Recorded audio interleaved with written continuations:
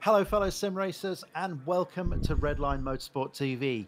We're here for the Silverstone Real World Racing Drivers event. We have, as the name suggests, real world racing drivers. We have some of the top Assetto Corsa Competizione eSport drivers, as well as a smattering of influencers and a couple of the Kunos devs here to provide what hopes to be some fantastic racing. I'm Chris Haye, you'll know me potentially from YouTube, and I'm joined here in the commentary box by Simon from RLM. How are you doing, Simon?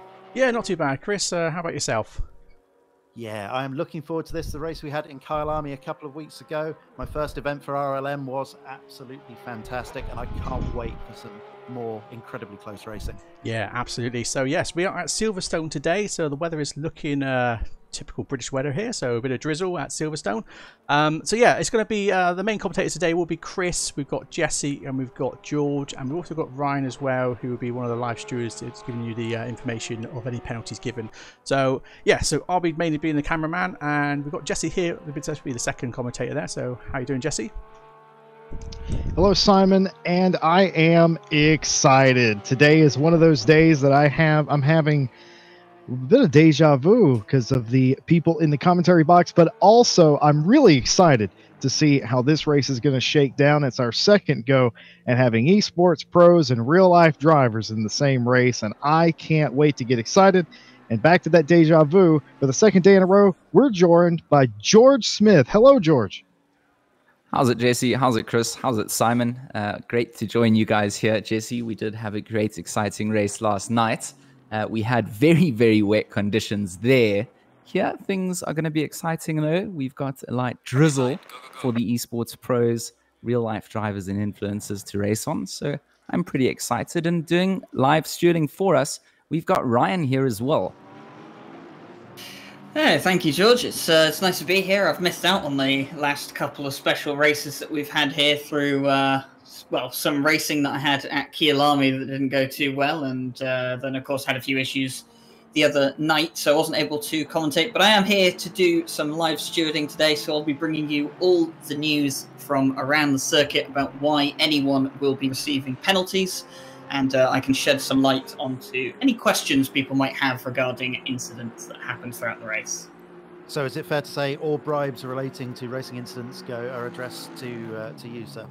Oh yes, my PayPal is open to donations, and I will be accepting any bribes of substantial amounts of money. To be fair, though, the racing was of such high quality last time in Kyalami that I don't think we're going to be seeing too much in the way of penalties for racing incidents. That could be a commentator's curse moment very early in the broadcast. But I think the thing I'd like to highlight right from the start is that we've just been watching a bit of free practice as the cars are coming out just to start their qualifying runs at the moment, so we don't really have an indicator of pace. But during that free practice time, unlike Kyalami, we had two real-world drivers topping the times, mixing up with the esports guys.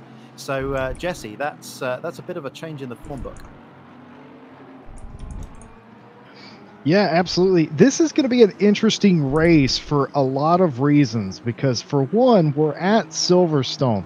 It's very interesting too, because it's a fairly flat track, and I'm not sure, because we were talking, Chris, before this this video or this stream went live, that there's some real world racing drivers who are making a push to the front, Chris.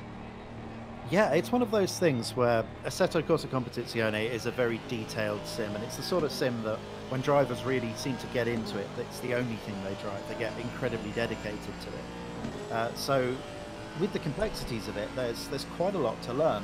So we have seen some real-world drivers maybe not struggling with outright pace, but just struggling to understand the sort of little nuances that come with learning the tyre model and how to make the car quick over the length of a stint that really only come with experience. And that doesn't seem to be the case here. So yeah, a lot to look forward to. George, is there anyone in particular in the field that you're looking forward to seeing race today? I think from the real life racing driver perspective, definitely going to use a bit of bias being from South Africa, Zaheer Essa. He's a man that I think we need to keep an eye out on. He's been one of those people, like you said, I don't think the real life drivers really have the same amount of hours in the sim that a lot of the pro guys have. So in the switchover, as they start to progress and put time in, they start to pick it up more. And Zaheer's someone that really has started to grind a lot of hours into this game. So pretty interested to see how he does. On top of that, it's quite a mixture of drivers here. Again, Alaric Ensslin from RPM Motorsports, someone that I want to look out for. Probably Jason Absmeyer as well for WRG. There's a couple of drivers that I'm not too familiar with that I kind of picked up from some of the streams that you guys have done before. So I'm here to learn a little bit as well. I'm always keen to see how the real life drivers do. Obviously knowing that coming into things, they are at a disadvantage coming into this from the hours point of view, but with the real life knowledge on the racetrack, that's something that's kind of, you know, an advantage over esports drivers time and time again. So interested to really see how things pan out today. Yeah, we're on board with Danilo Santoro, who did incredibly well at the Kyle Army event. Him and his teammate were very much out the front of the field for the entire race. Battling out with the likes of Chris Hoker, who's just put in the fastest time, wet track, 2 minutes and 2 seconds. That's a pretty quick time so far. So we're already seeing very good pace at the front. And names like Samir Ibrahimi as well will be familiar to anyone that watched Curl Army races, just for the sort of people we would expect to be seeing at the front. They got out early, they're setting early times, and they're pretty quick. Axel Petit just put in time there as well. He was running in the top 5 for much of the race, battling it out with Jardier, one of our YouTube streamers. Although I think when it comes to Jardier, I think he crosses the line between an esport competitor and a streamer because he's so fast. Also, the world's happiest man. I think one of his parents must have been a Lego man because he just constantly has a smile on his face no matter what's going on with him. So I imagine he is smiling from ear to ear on his stream right now. In fact, I might tune in to find out. Is Jesse, is there anyone from the last race that you think perhaps has a point to prove, or is just here to continue on their form? Well, that's a very loaded question, Chris. It very much was, sorry. Yeah, thank you for putting me on the spot in qualifying. But yeah, I think a lot of the sort of YouTuber or influencer drivers have a bit to prove. I don't think that Jardier, who is currently second in this qualifying session, is one of those. But I think a lot of those guys weren't necessarily on the pace, and you certainly wouldn't expect them to be.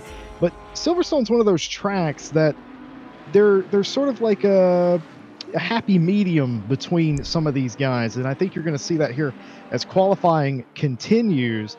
But if it was anybody, it would be them, because they were the ones that were sort of languishing a little bit in that race on pace. So if I had to pick anybody, it would be them. George, do you have any insight on that? I really don't have too much insight on that. I'm here to pretty much observe the Masters of the Rain come out. I mean, it's not really pouring conditions at this point. It's a bit of a light drizzle from what we can experience as spectators here.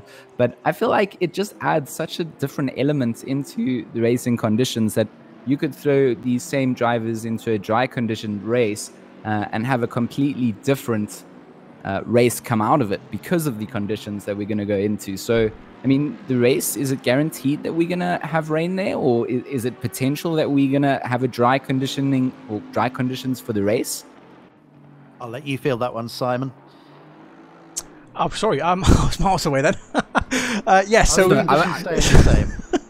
So yes, it's going to be fixed. So we've got 21 degrees ambient temperatures, 26 degrees track, and we're looking at 20% rain and 20% wet. So it was going to be fixed weather for the duration of the qualifying and the race.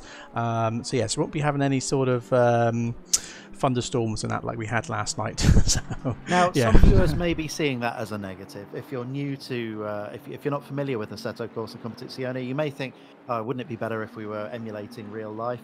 And where there's much more variability perhaps, but it's quite easy to overdo the variability when you're setting up a server, and it's very easy to accidentally tiptoe into what I could only describe as biblical weather conditions, which we've seen at a few events recently.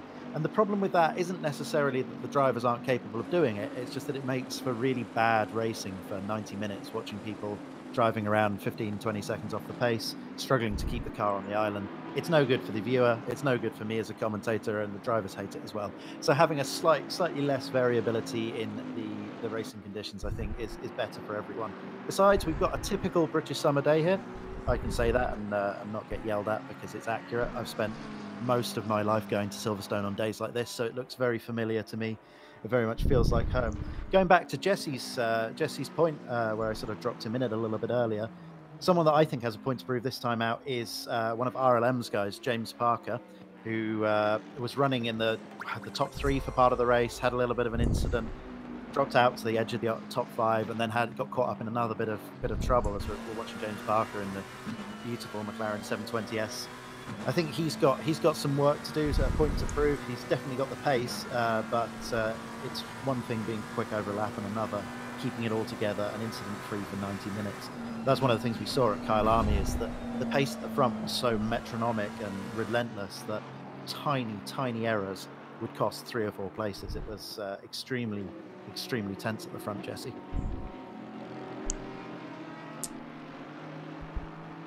I think we lost Jesse. We may have lost Jesse there. Sorry, pick it up. No, I'm here, but George, I'll let you take that one as I'm dealing with a bit of background noise. So George, please take that.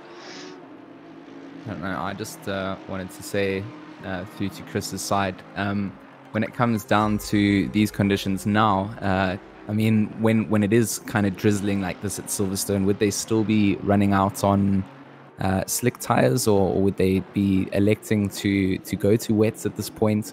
I mean, would they get too hot? It's an interesting question, actually, because the lap times are very quick, which leads me to believe that they're potentially on slicks. It's difficult to tell looking at a game based on reflections on the track surface, and so much of that is down to what graphics settings that they're running as to how wet it actually is. So it's just one of the slight weirdnesses that come in when you're watching a virtual race rather than a real race. We have a great understanding of how wet something is by looking at it in real life, but a simulation of it maybe not so much. I think, correct me if I'm wrong, Simon, this could be slick territory. Yes, yeah, absolutely. Yeah, you're definitely going to be running in slicks today. It's not going to be wet enough to run with wet tyres. So, yeah, we can. As I want to do, when I pan down through the pit straight, I will have a look and see if we can see some of the tyres that the guys are running before the race. And if they've got Pirelli on the side, then it means they've got slicks on. If it hasn't, if it's just plain black, then we know they're running wet tyres. But to be honest, some great intel there. That's it, yeah. So, so what I'll do is when we get to that point, like I said, I will just pan down through and hopefully we try and capture, see who's on what. Well, we've obviously got 5 minutes between the qualifying and the race there. We are watching Alex Buncombe, one of the Real World Racing drivers, driving his Real World car. He took the 108 Bentley for last season, along with Andy Suchek as well, who've got in this race.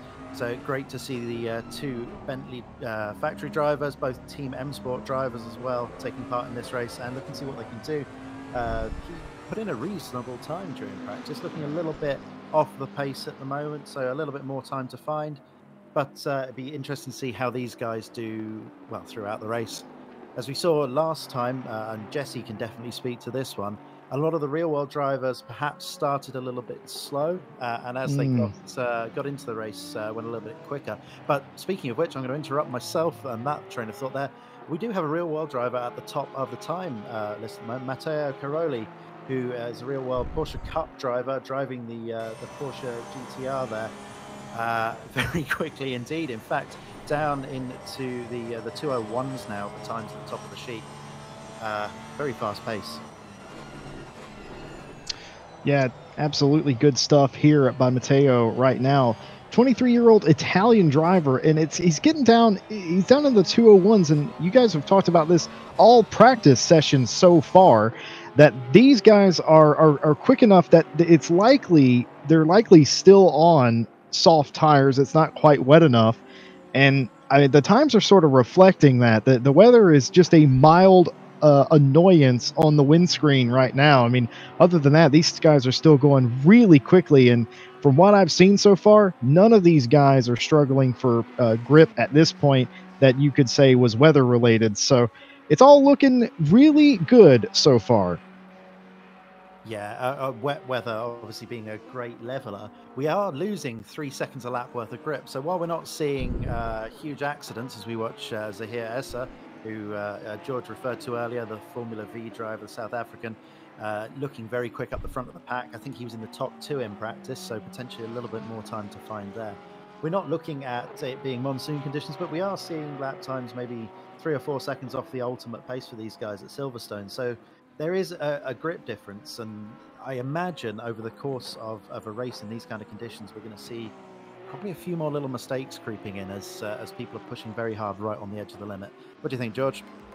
Yeah, I think you've nailed it there. I think where the nuances come in these kind of conditions are really on the amounts of track limits that you can push over onto the curbing side, because those are the surfaces that really kind of get slicked up.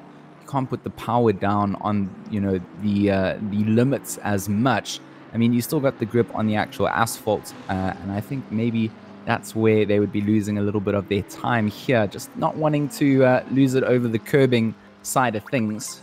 I think that's interesting you should say that. We've been watching Elvin Smith on the main stream, and as you were saying that, just a couple of instances where he has been cutting onto the curbing as you would do on the normal racing line.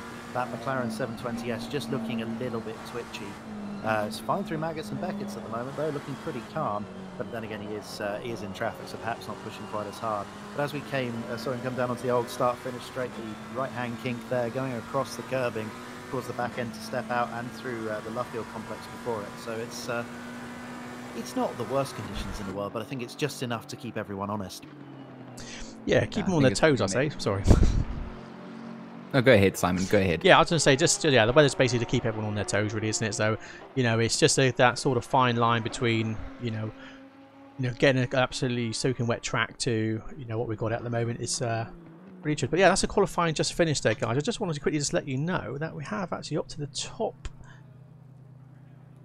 It was the top 18 I saw a minute ago. Looks like the change has changed. Yeah, so almost up to the top 18 was literally 1 second within the pace. So some pretty awesome times to see there. But yeah, back over to you there, Chris. Yeah, I mean, most of the top 20 within a second is pretty good going. Just so everyone understands, as we see some of the sim racers squeak in right at the top of the list there, if you're looking at the broadcast tower on the left-hand side of your screen at the moment, they are color-coded. The guys with a red background to their number are our sim racers. The guys with a white background are our real-world racing drivers. As you can see, the esports guys are doing very well at the moment. And the guys with a silver background are influencers. So top of the influencer battle at the moment is Jardier, who everyone knows and loves, I'm sure. Top of the esports drivers is Strethlow at the moment. Edging out Danilo Santoro, who perhaps had the advantage at Kyle Army, but we do have in the top 3 Matteo Caroli of the real world drivers. So yeah, a bit more mixed up, and certainly another thing that's a bit more mixed up than last time out is the car choice, where we're not seeing a clear winner at the moment, I don't think. Yeah, at Kyle Army, you kind of were just dominated by Porsches and Audis, right? Here, there is a little bit more of a mixture in manufacturers, which is always nicer to see on the grid, especially with so many cars lined up. Always nice to see some variety. Yeah, I'm a particular fan of McLaren, as most people know. The top of McLaren at the moment is Ibrahimi, Samir from Redline Motorsport. Who else is driving that? I think Jimmy as well. Jimmy P was also driving the McLaren. We've got Bentleys, we've got Porsches, we've got a couple of Ferraris in the top 20 as well as the ever-present Audis, AMGs, and Porsches. So yeah, not a bad representation, and certainly looks a bit more like a real Blancpain round at the sharp end than it has done in the past, which I think is starting to suggest that maybe the BOP's a little bit more open now. Yeah, that's always a balancing point for the devs and trying to manage things there, because as gamers will always try and find whatever's the fastest round, and suddenly you lose that beautiful mixture of cars because people will just want to chase the quickest lap times. Well, and the wet weather certainly helps that as well. Edgy cars like that may be fast in all sorts of conditions, like the Porsche and the Audi, become a little bit more challenging, and particularly in very heavy wet weather. We know that the Ferrari goes well. We know that the Bentley goes well. Traditionally, slightly more stable cars that aren't quite so difficult on the limit, and we're certainly seeing that reflected in the time. So it's great. Not too many people electing to take the Lamborghini, though. I see. Is it Well, just Mr. Coman in 41st place, I think? yeah, I think that's a very risky choice to do if you do go with a Lamborghini, especially in the slight damp. I mean, in the dry, it's twitchy, right? Oh, yeah, yeah. In these kind of conditions, it's just it's not for me. Certainly, it takes a brave man to pilot that particular vehicle in the wet. Certainly, I did a race at Spa in the wet a few months ago, and I'm still sort of coming down with the shakes from that one, I think. So, dodging all the puddles.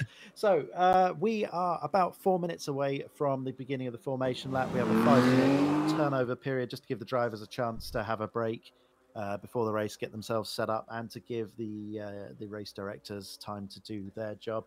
So we're just going to give you a bit of a rundown and talk through some of the guys in the field. Who was on pole? That's the real question. It was Strethlow on pole. We haven't seen a lot of him over the course of the weekend. The number 69 car. So I don't know if anyone wants to bring up his little fact file and give us a bit of background. But Daniel Santoro in second place from John Alesi Esport was someone we saw a lot of in Kyalami and present throughout the race. Jesse? No, absolutely. Steve Strello, incredibly quick driver, runs in RLM's Tier 1 series, and he finished second in the championship that just wrapped up a week or so ago. So he's an incredibly quick driver that can hang with the best of them, including esports stars. He's got a bunch of wins and everything. So him being at the sharp end of the field doesn't really surprise me too much. And another driver whose appearance at the top of the field doesn't surprise me, Santoro in second place. Interesting that we're having British weather at a British track, and the front row of the grid are British cars. But to Santoro, he won last night's 90-minute warm-up race, and as you mentioned, Chris, incredibly quick, all things considered, and he's showing it here today. He was quite far down the list, and right at the end of qualifying, put on a show there for us. Yeah, we've also got Chris Hoke in fourth, who's another RLM guy. Samir in fifth place as well, also an RLM driver. So good representation of the RLM guys at the sharp end of the grid. I think Chris Hoke was particularly in a good position to win at Kyalami, and just wasn't able to seize on the opportunity. Came very close, though. Certainly had the pace to do so. It'd be interesting to see what he can do today. Further down the field, we have Axel Petit, who is a fixture of Assetto Corsa Competizione eSport events. James Parker, starting in 9th place, perhaps not quite getting the pace that he'd like and expect to see a little bit further up. He's joined by Jardier on the 5th row. Going further down, we have the likes of Darren King down in 20th place, so you would expect him to be a little bit higher. He was running in the top 10 for most of the previous event. And Vicky as well, the RLM driver, down in 22nd place. Is there any? I can't see the bottom half of the control tower at the moment. So is there anyone of note that's perhaps underperformed, Simon? If you can see that. I'm just doing the pan down through the pit straight at the moment, going through the guys on the stream here. So I'm just looking at all the tyres as well, so we can see that everyone is running slicks at the moment. So as I said, if they see Pirelli on the tyre wall, you know they're running slicks. If it is plain black, you know they've got wets on. But so far, well, they're nearly going as quick as in the wet as. So I think it's definitely dry conditions. Absolutely, I'm joining you with that. I look at these lap times, and I say this to Simon every time I commentate alongside him. They make me want to throw my sim racing stuff out the window because I just can't compete. Their wettish times are what I would aim for in the dry. I would be happy with them. So yeah, for sure. It's always great to watch talented drivers out on the grid. And these guys are going to be so close together. I'm so excited for the start here. I've had the privilege of watching a lot of the ACC esports guys live doing did a video with Jimmy Parker at the tail end of last year. He came over to my place and did some driving, and we recorded some stuff. And he also watched me drive. So I've also had an esports guy use the phrase, "Why the hell are you doing that?" several times during the space of a lap while I play my train Assetto Corsa Competizione. And that is why he's a 2.5 lap quicker than I am. So, and has the spare capacity to point out where I'm going wrong at the same time. So, yeah, fast guys. Yeah, so 2 seconds and we're about to start the full formation lap. So, we have 90 minutes of Silverstone just about to get started as the cars pull away from the old pit box. It's the only part of Silverstone that can contain enough cars. Is the old pit lane. The new F1 pit lane that they built only has, I think it's 24 garages or 28 garages or something. So they use the old, what they're now called endurance pits, because the pit boxes are much smaller, so they can get a lot more of them in, which allows us to have a much bigger field, which is very nice indeed. That does mean that in the early part of the lap, while the tyres are cold and brakes are cold and you're still fighting it out with the people you started alongside, you've got to contend with Maggots and Beckett's, this series of sweeping corners that the cars are just about to start coming through now on your screen. So always a bit cagey in the first few corners at Silverstone. Would you agree, Jesse?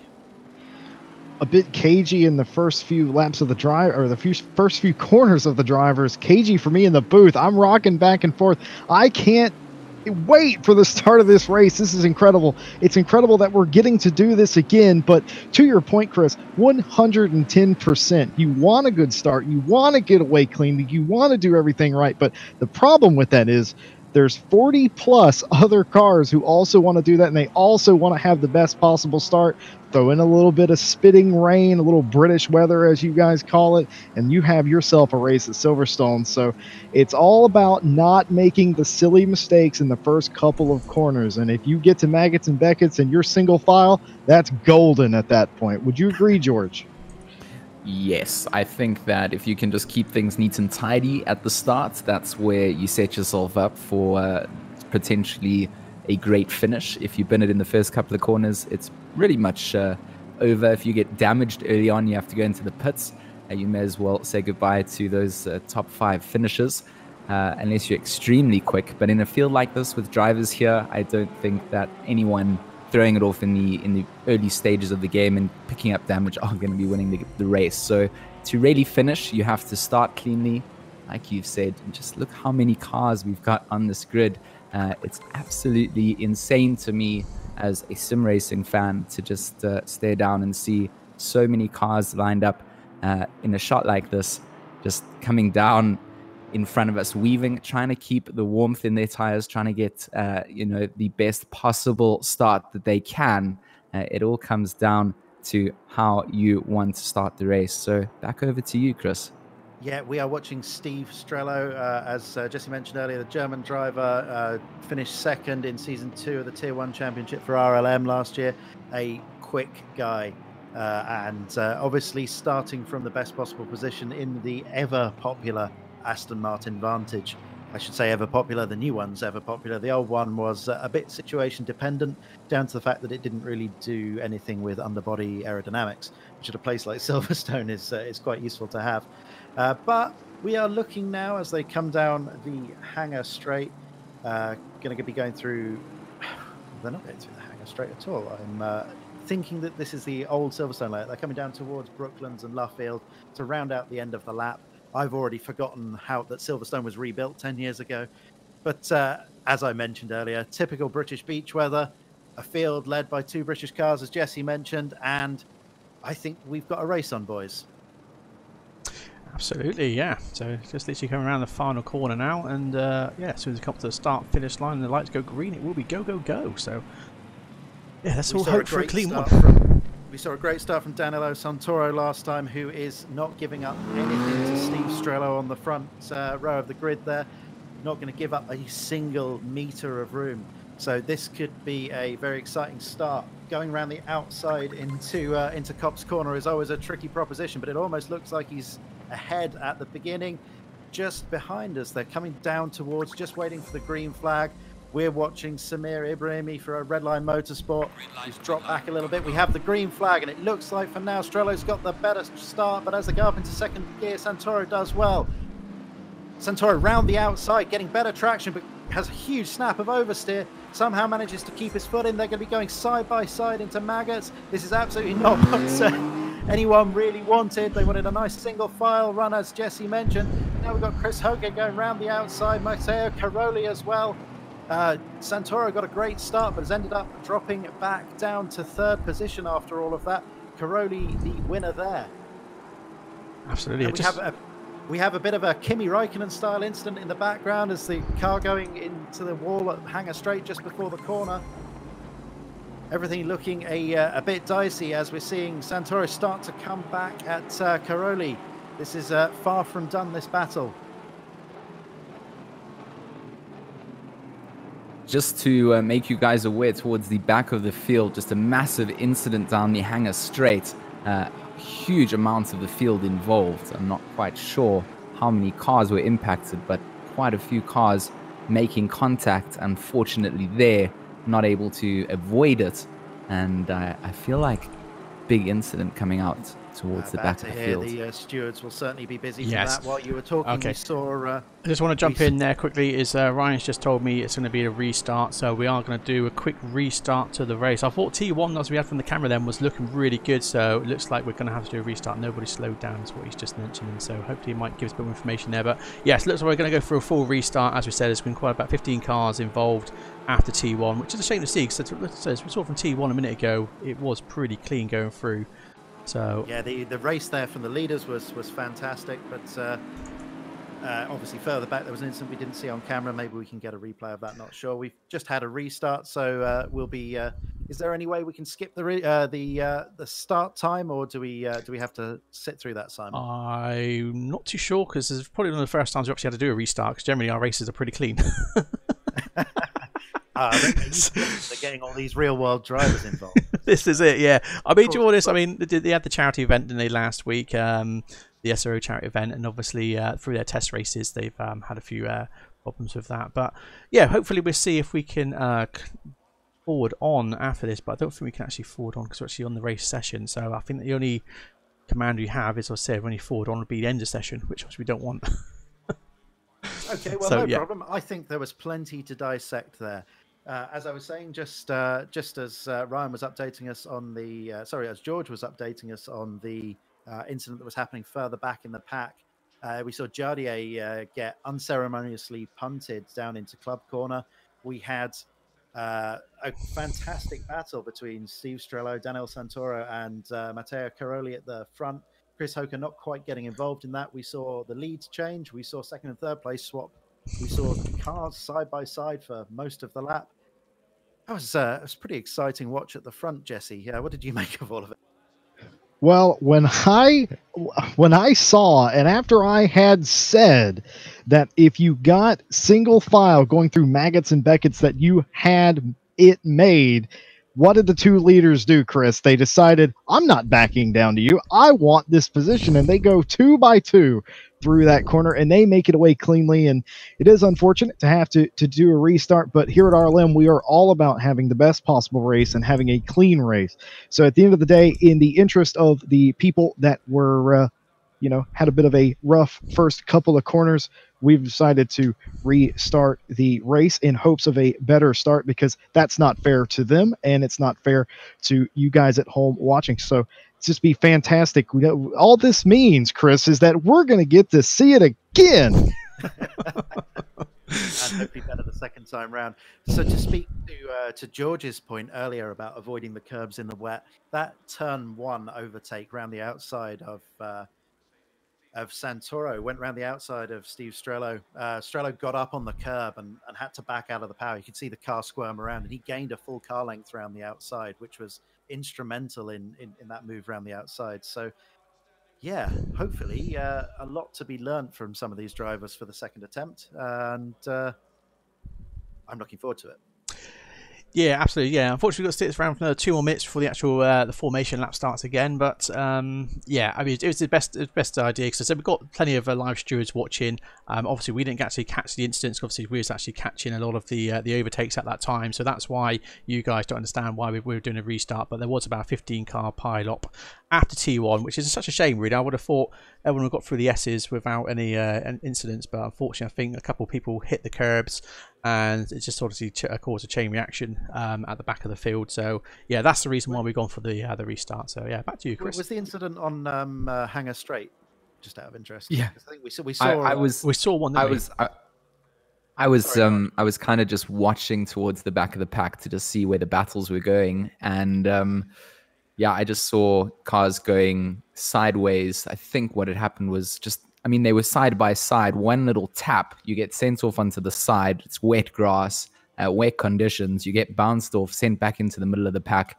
It's very difficult for anyone to slow down, and everyone. That's very interesting that you say that, George, because it's just a dangerous place for things to happen. Exactly the same incident, type of incident. By the sounds, things happened at the Blancpain endurance round at Silverstone in 2019. We had a car that went off. I can't remember if it was Wellington Straight or Hanger Straight now, but he went off the side and then came back across the track, collecting multiple other cars, requiring. It's exactly what happened there. Yeah, so I mean, we've seen it before. I mentioned at the time it looked like someone was doing a Raikkonen in the background in the Formula One a few years ago, where he went off at the edge of the Wellington Straight onto the grass, kept his foot in, and lost it coming back across the straight, and collected another couple of cars with him. So we can wildly speculate about what happened there, but it's been consigned to history. And thankfully, one of the upsides of esports as opposed to real world motorsport is that we can talk for 3 or 4 minutes, everyone gets set back up, and we're ready to go for another formation lap.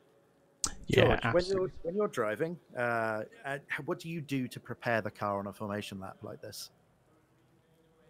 I mean, I generally just go and set my fuel mapping to the absolute easiest. So like in the Porsche, I would just go to 9 or 10. Just kind of, I don't find that weaving really gets too much done in the car when I'm out on my formation lap. I find that just dragging the brakes is more efficient in building up temperature in the tires. There's no point in sort of speeding up and just slamming on the brakes to slow down. So to me, these warm-up laps really kind of just focused on kind of just keeping my distance and just thinking about what's coming up ahead. You know, there's not really too much need to try and weave and stuff, especially in the wet here. I find that just dragging it in ACC does the trick, really. Yes, I totally agree with that. I found very little advantage to weaving. That being said, you mentioned keeping a bit of distance to the car in front. That is something that is, I think, more critical in this kind of game online, because you get so many people trying to warm the brakes, as you do perhaps more in the Formula One than in GT racing, where you've got a really short formation lap. You get a lot of very heavy braking to try and warm the brakes, and it's so easy to make a mistake. And speaking of mistakes, it looks like Matteo Caroli hasn't made the grid and will be forced to start from the pit lane. That's a real problem for him, because that's one of the people we were talking about potentially having the equipment to win this race, unceremoniously taken out. I'm not sure if he failed to press drive in time or he's had a disconnection issue.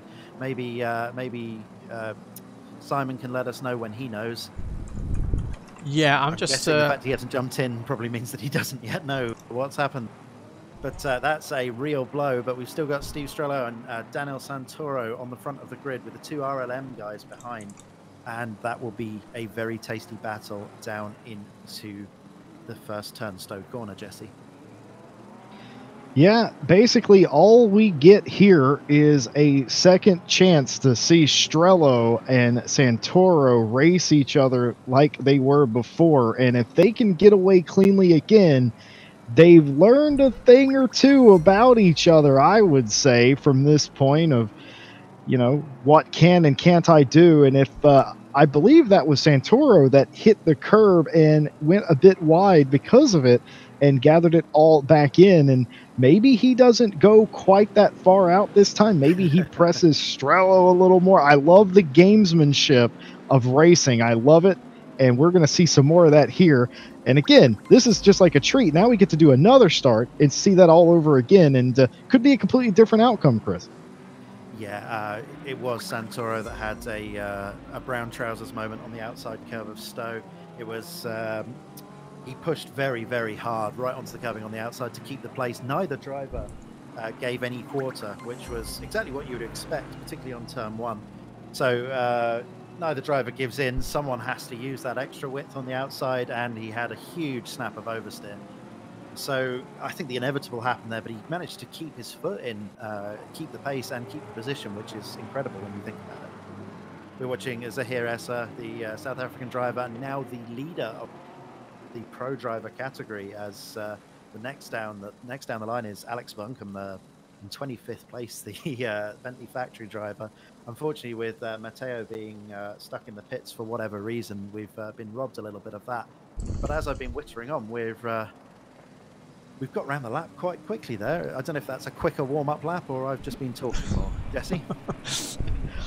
I'm unsure either way, but it's fantastic to hear your voice, Chris. And also, yeah, it is unfortunate what's happening. But man, Issa is up there. And I got to talk about these pro drivers. They have something to prove here today, too.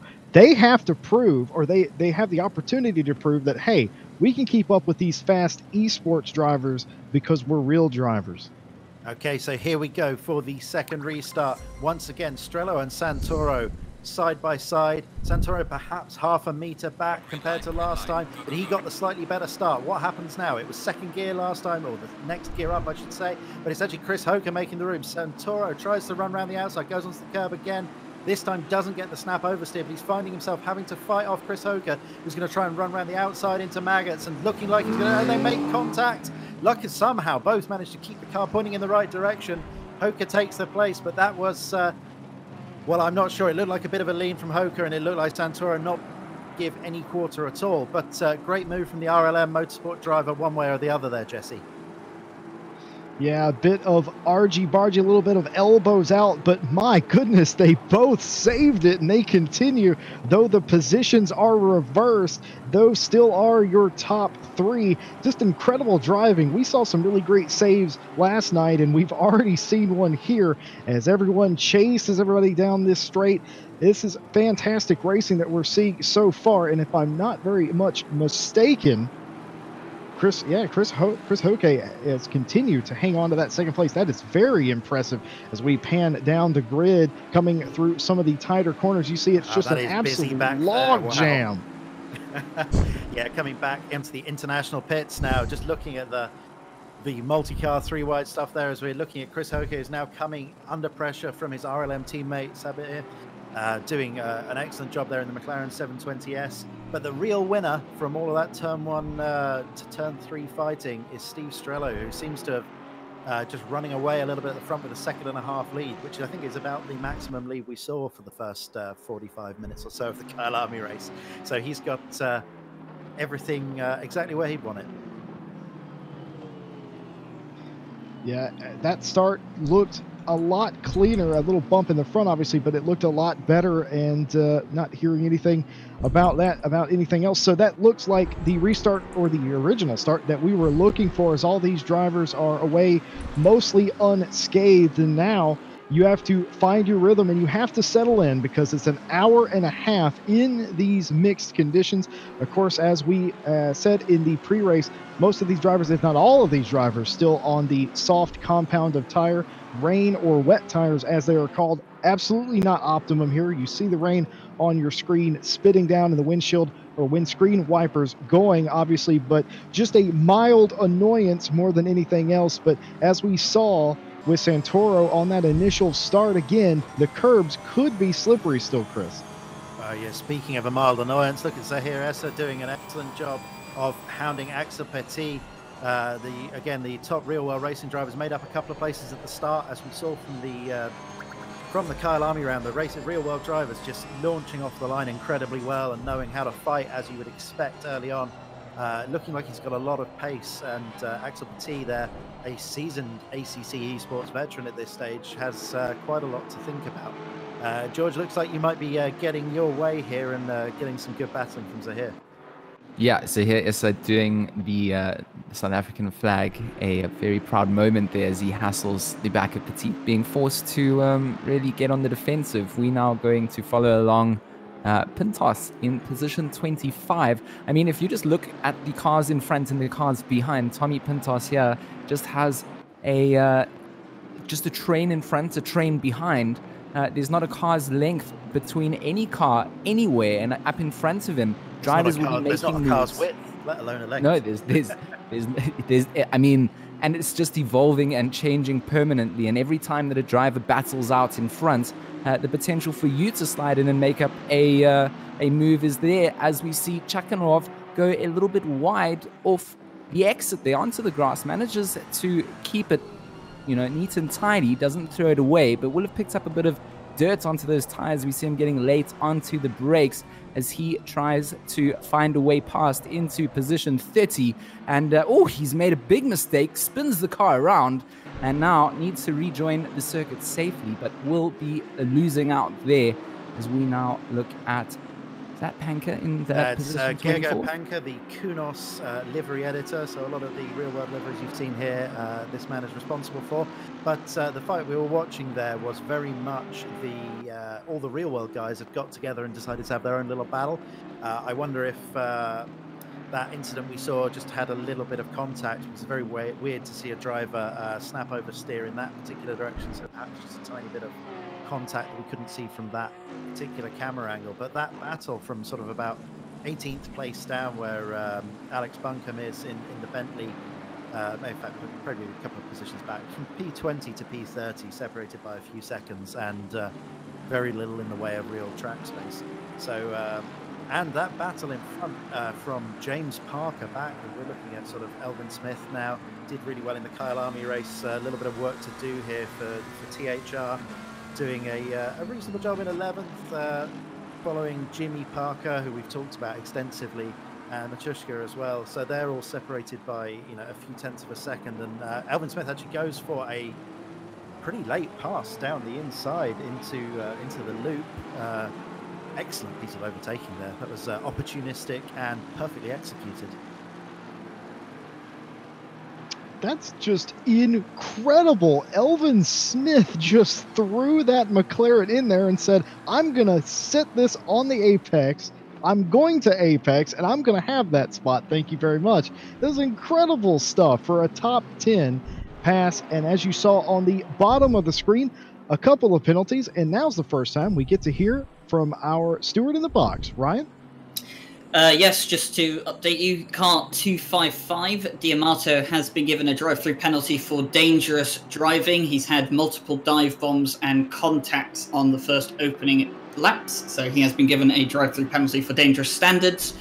As for Cressoni in the number 11 Ferrari, we believe that is down to speeding in the pit lane.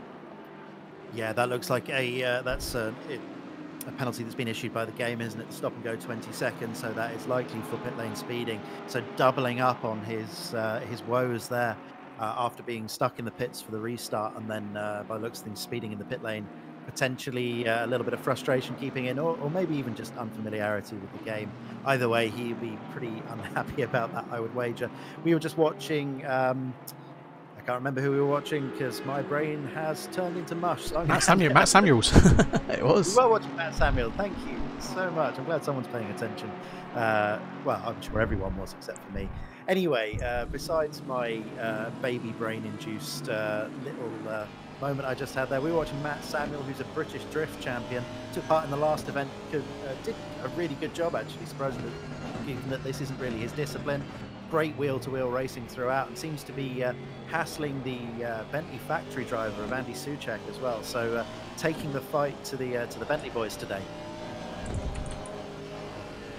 A great little battle kind of brewing there for the real-life drivers, like you said. It seems like we've kind of split it up. We see a lot of the esports guys up at the top here. We see position 17, Chisia, fighting for position 16 with Portia up in front. And I mean, this is just what you love to see, is just there's no space whatsoever. Going to go try and look down the inside, not going to be anywhere, but just trying to narrow down the gap between the cars in front, and just doing a great job to hold on to the back of Portia. And it's all about just keeping that rhythm and waiting for someone else to make that tiny little mistake, brake too early, brake too late, or just use some of the slip as they go side by side. Now, the Porsche, it looks like they're going to just get let past there.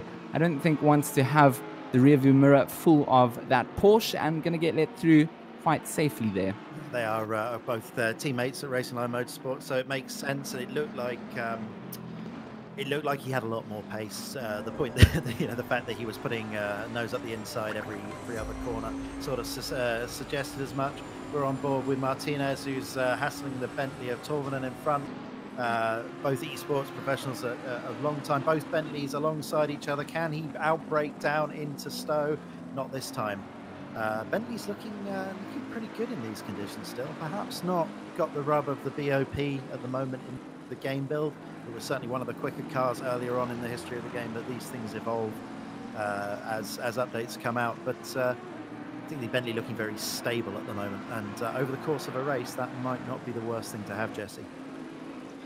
Yeah, part of me is wondering as we see a car that goes slightly off there and a little bit of a touch here, but no harm, no foul really, as they all just continue on. That's been a bunch of, or a few I should say, shoves that don't really amount to anything. It's more of a I'm here. But back to the previous point about the Bentleys, it's an interesting choice. We didn't know exactly what we were going to get, but perhaps with these big bad Bentleys, the rain, maybe they can carry the curbs a little bit more than some of the other cars or something, because I've certainly seen in these conditions, I've certainly seen the Bentleys use the curbs and use it to good effect, mind you. I mean, it's just there as that was perfect timing. Martin around the outside, that's extraordinary bit of traction around the outside there. Can he out drag Nestov, I think, down into down the hangar straight? It looks like it's a foregone conclusion. May even have to go defensive against the other Aston Martin, and that highlights one of the problems with the Bentley at the moment. Is some of the other cars just a bit better on the traction stakes, and certainly a little bit better in top speed once all of the aerodynamics are trimmed out. But that being said, still doing a great job. And I was just looking at Alex Buncombe, the Real World Team Parker Racing driver, Bentley Team M Sport driver, running up in 18th place. I think he qualified well outside of the top 20, but has made up a huge amount of places on the opening lap. As we go back to Essa again, looking like getting past Petit is more of a question of when rather than if.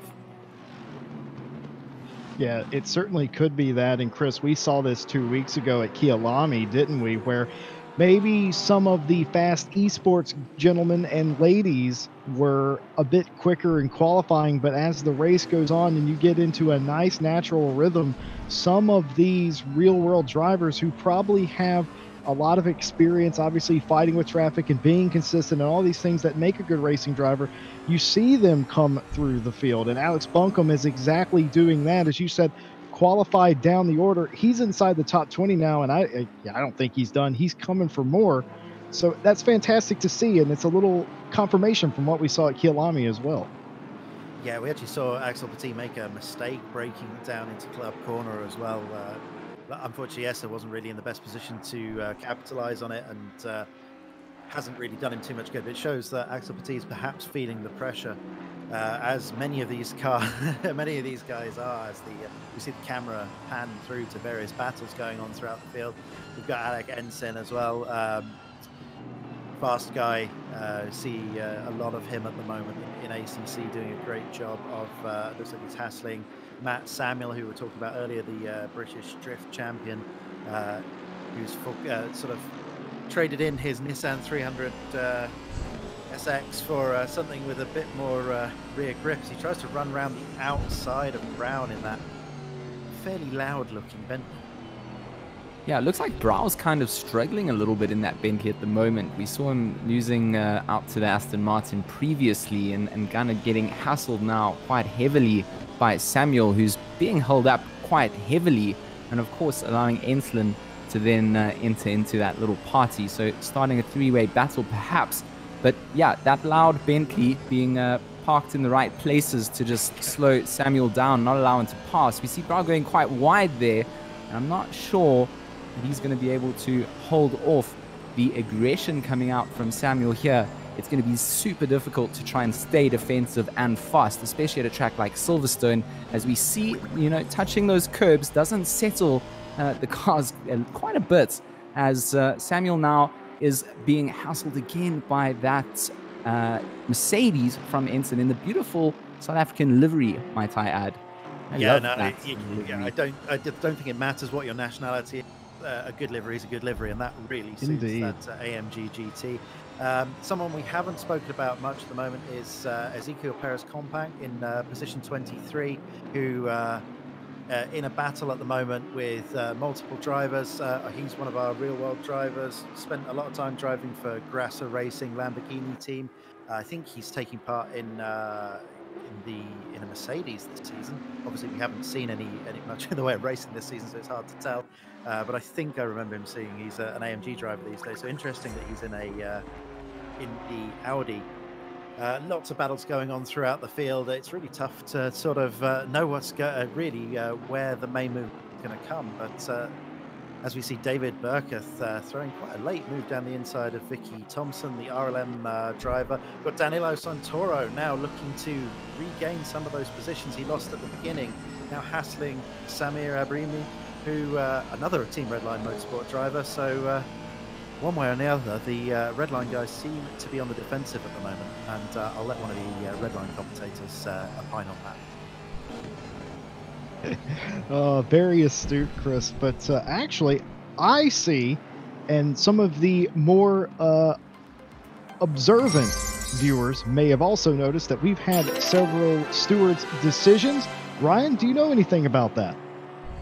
Yes, I do. Car number 9, the car driven by Andy Suchek, has been given a drive-through penalty for contact with the number 52 Ferrari. That penalty has already been served. And then there was the number 3 Audi. That also had contact with a Ferrari. That was the number 51 Ferrari. And the stewards have deemed that that was a drive-through penalty as well for contact and not giving back the position. Real world drivers once again getting into a little bit of trouble. We've seen this through a number of eSport events, and maybe I'm not sure any of us are really in the position to opine on why that might be. I suspect the fact that you've got much less in the way of sensory input than you do in a real car, you've got less vision, may play a bigger role in that. Also, it has to be said, eSport drivers and sim racers race slightly differently to real world drivers. No matter how good the sim is, there are different ways of driving, and I think we all drive ever so slightly differently. So I think we end up seeing some of those real-world guys getting into a bit more trouble, no matter the sim and no matter the event. Chris, I've always had something to sort of add to something like this, and I think it's because when it comes down to it, no sim really simulates the real weight of the cars properly. As we see a little bit of contact at the back there between the Bentley and I think it was an Aston Martin. Yeah, it was Nestov in the Aston Martin, wasn't it?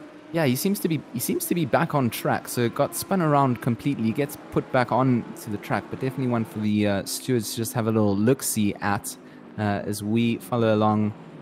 Samuel still being bothered here by Enslin in that AMG, catching back up to traffic. The two of them kind of working their way through traffic together. And using each other's slip. I mean, Samuel really isn't using Enslin's slip. Enslin using Samuel's slip for most of the time. But we've seen this happen before. The car in front, if it loses out to loses a position, quite often the door is there to lose out a little bit more. Well, right in front of them was Nesov, who we just saw get that unceremonious tap from the Bentley as he was overtaken. So that's why he dropped down a couple of places there into the clutches of Matt Samuel, who, as you said, is fighting a very defensive race at the moment. Speaking of which, Samir doing a good job of keeping Danilo Santoro behind, who, as we know, is one of the fastest guys in this race. We haven't mentioned Steve Strello in a while, who has just run away at the front. 9.5 second lead now with 20 minutes of the race gone, already lapping cars, as you can see. 8 laps. I can't remember what the gap was. Did I say 8 seconds, 9 seconds? It was, yeah, that's right. 10 seconds in 8 laps. That's 10 seconds nearly now, in fact. That's commanding. There's no other way of looking at that. It's possible that, given that this is a 90-minute race, he may have short-fueled. you may be running the car light in the first stint to try and get clear, which certainly wouldn't be the worst strategy in the world with a busy grid like this. But wow, it doesn't look like anyone else has an answer at the moment. Yeah, he seems to have gotten away early on and gotten himself some clean air. People who haven't had much clean air, though, is the pack of cars behind him. So, I mean, Chris Hooker, he's got himself a decent lead in front of Ibrahimi there. But as we ride on board with Tovinen in 11th place here, these Bentleys, I mean, we were talking about them earlier. I think I wanted to also just add on to it. I feel like these cars benefit quite heavily of being able to abuse and use the curbs quite a lot. And in these kind of conditions, you're not really utilizing that to its full potential. I mean, the Bentley does love to be thrown over the curbs. And yeah, definitely not going to be used too much. And I feel like kind of not getting the maximum benefit out of the Bentley. Yeah, I mean, I affectionately refer to it as the battle barge for that very reason. You can really attack the curbs with it, and it's a great car for all sorts of conditions. But as you say, when you take away its ability to just eat those curbs, then perhaps it loses a little bit of its edge, as the Bentley is swarmed by that other British Mark McLaren at the moment.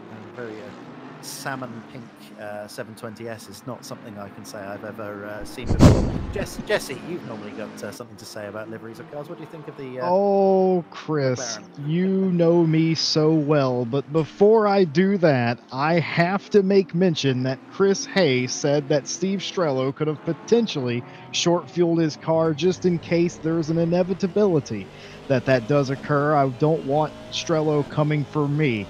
But that all being said, I love the different colors of cars and the way that they can make these colors pop and like have their own identity. And by the way, you guys were talking about the South African flagged car earlier. I absolutely agree with you guys. I love that car, and it's such a beautiful thing. And so is the salmon colored car in front here. It's just fantastic that we have that little bit of personalization we can do. And gentlemen, bad news, Ryan is back. Ryan? Yes, I have bad news for the number 24 car. The number 24 collided with the number 93. The number 93 also being a Ferrari. Lots of Ferraris been involved in the wars early on here in the race. But yes, the number 24 Porsche has been penalised with a drive-through penalty, and I believe that car has now retired from the race. Yeah, Ryan, is it possible just to get an update on or the Porsche was there? Sorry, it's not on my screen at the moment. The number 24 Porsche, I do not have the name at the moment, and since they've retired from the race, I think they have disappeared from the timing board. That would explain it. Okay, we have what is affectionately known in the industry as a rage quit. So, just want to, I mean, in the real world, you know, the driver throws his gloves down in the corner of the garage and storms off to go and wait in the motorhome. In the simulated world, all you have to do is hit the power button on the PC, and assuming Windows Update doesn't get in your way, you're clear.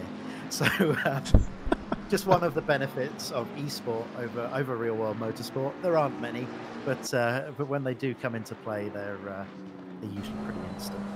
We're riding on board with James Parker, who is gradually making his way up the order, caught in a battle at the moment with Jardier and Absmeyer. Jardier looks like he's dropped back a little bit. He had a gap in front of those guys. So as we've said, and I think we've seen throughout the field here, lots of small errors being made by pretty much everyone that doesn't have the surname Strello. So yeah, I think there's a lot of evolution that can still come into this race. We're only 23 minutes in. Wow, it feels like a lot's gone on in that time. Jesse, can you remember all the way back to the start? I sure as hell can't. No, not really. I mean, I definitely remember that we had a very, very good start that second go around, and ever since then, I don't even recall the name of the guy leading the race because he's 10 seconds out in front. I don't know. But one thing's for sure, there are a lot of good battles, and for whatever reason, they all seem to involve these big Bentleys like we're seeing here with Martinez. Just fantastic stuff. It's like, how in the world, guys, and this is a question for you two, how in the world do you take a car in these conditions as big as the Bentley and place it on a dime? How do you do that? Sheer force of will, I think.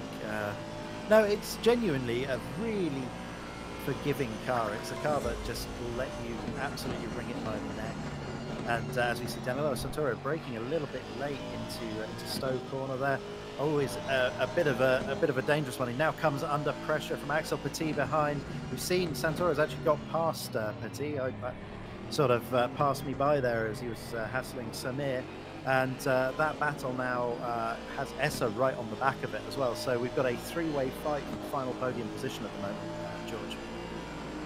Oh, it's absolutely incredible to watch these cars try and find some position. Petit going to try and change up his angle of attack onto Santoro there, but not going to be able to do too much. Essa's trying to hang on to the back of this and see where he can try and benefit. But great bit of driving coming down. Santoro on the defensive, covering up the inside lines where he needs to do everything that he can to hold off that other Aston Martin behind of Petit.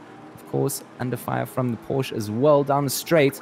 They're going to have a benefit of the slipstream before they're going to have to brake quite hard coming down for this left-hander. Doesn't want to leave it open. Santoro under attack from Petit. You see Petit getting right up close, tucking under that rear wing as they go back round for the right-hander again before getting onto that accelerator, trying to stay away from that curb as much as possible, not wanting to lose traction, but a great little battle.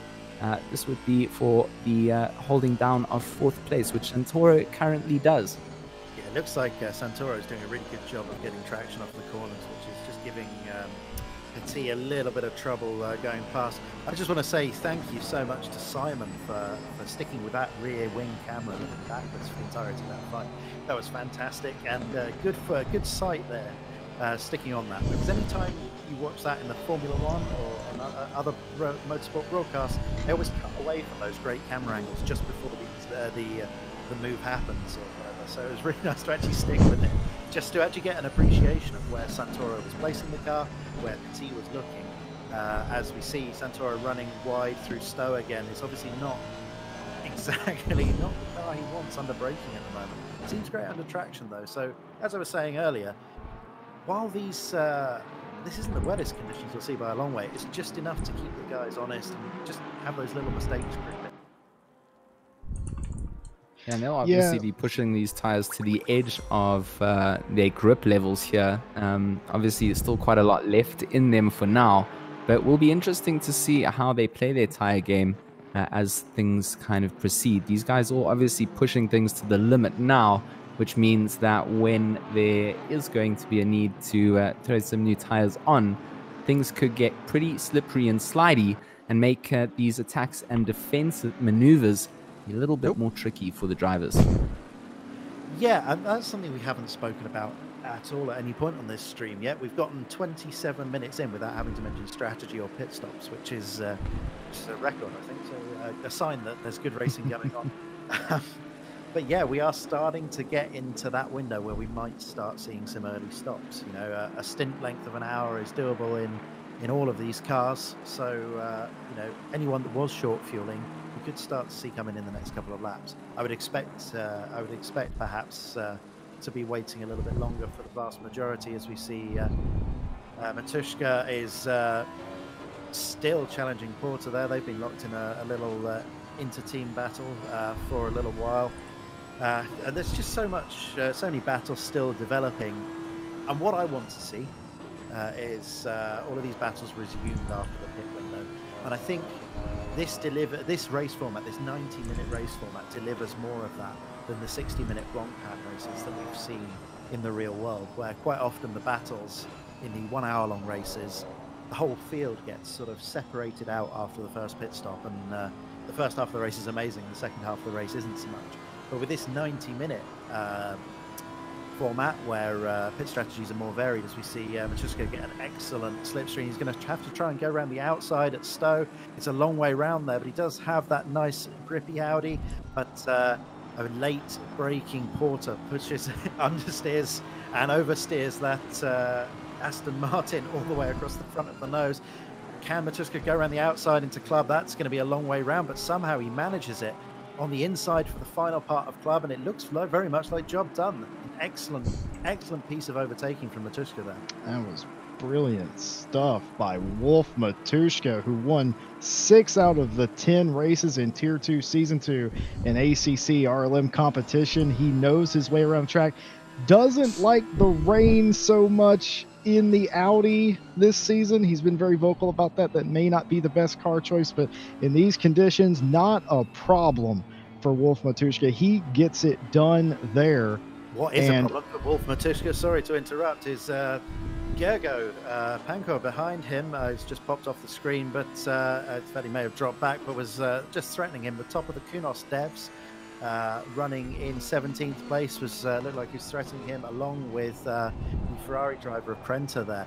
So while Matuszka was holding very strong on the outside of the top 15 there, looks like perhaps maybe the tyre thing is coming into play, as George suggested, and pace dropping off, while those with a little bit more to think about now going forward.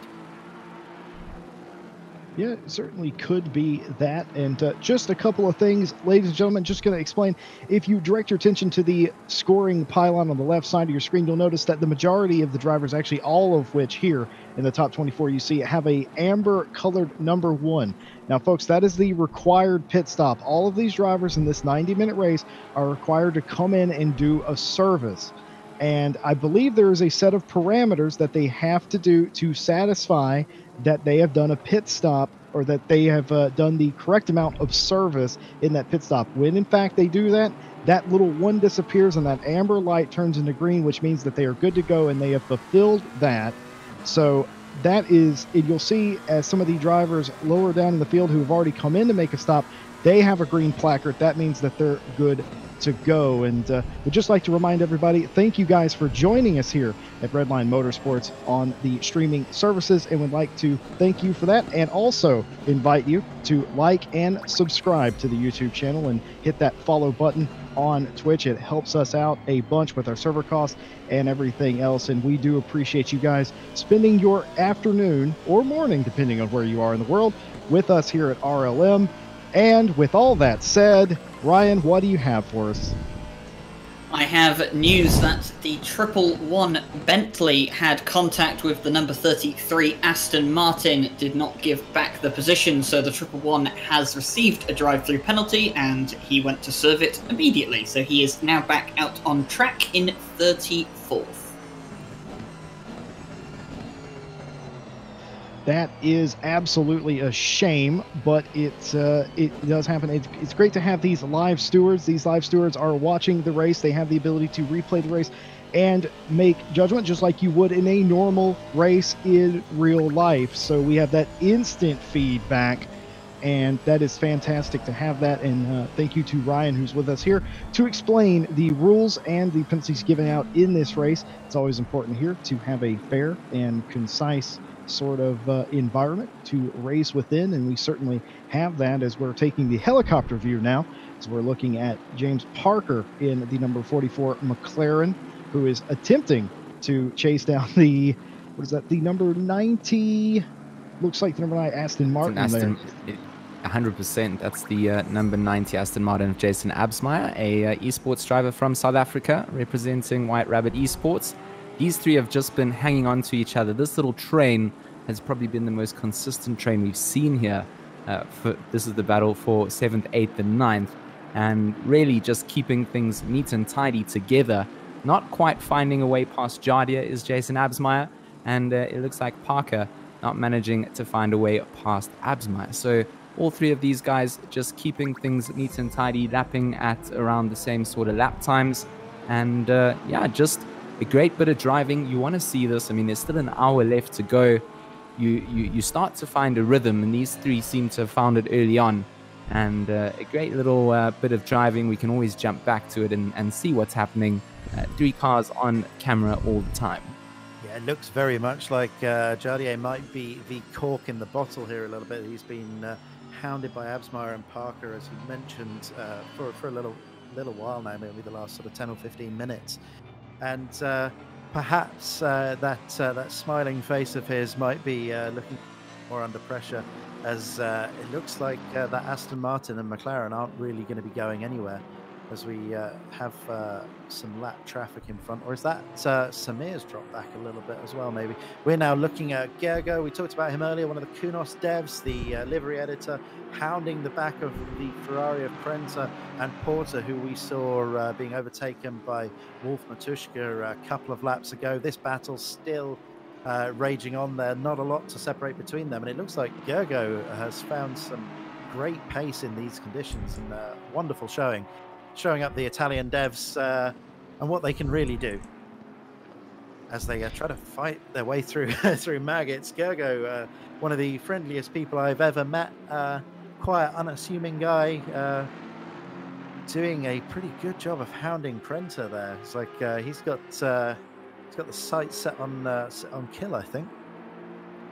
I said our previous battle was one of the closest on track, but look at Panker here going around the outside, was kind of faking for the inside line, now going to get a little bit of the cut back through Stowe, and great bit of driving coming out here on the edge of the grip levels, and that Ferrari being forced onto the inside line. No, Panker going to try go for the inside line there, but great bit of defensive driving coming out from Prenta in front there, and just keeping Panker at bay, not allowing him to capitalize off any of that slipstream that he got up the end of the Hanger Straight, and going to be forced to tuck back and wait a bit. But here's Essa maybe having a move here on Petit. Hasn't had many opportunities before, and trying to find a way past, back onto the brakes, going to try and come on that inside line, get on the power early on, try and close down that gap back onto the back of Petit's Aston Martin, as again just struggling to get past his Essa.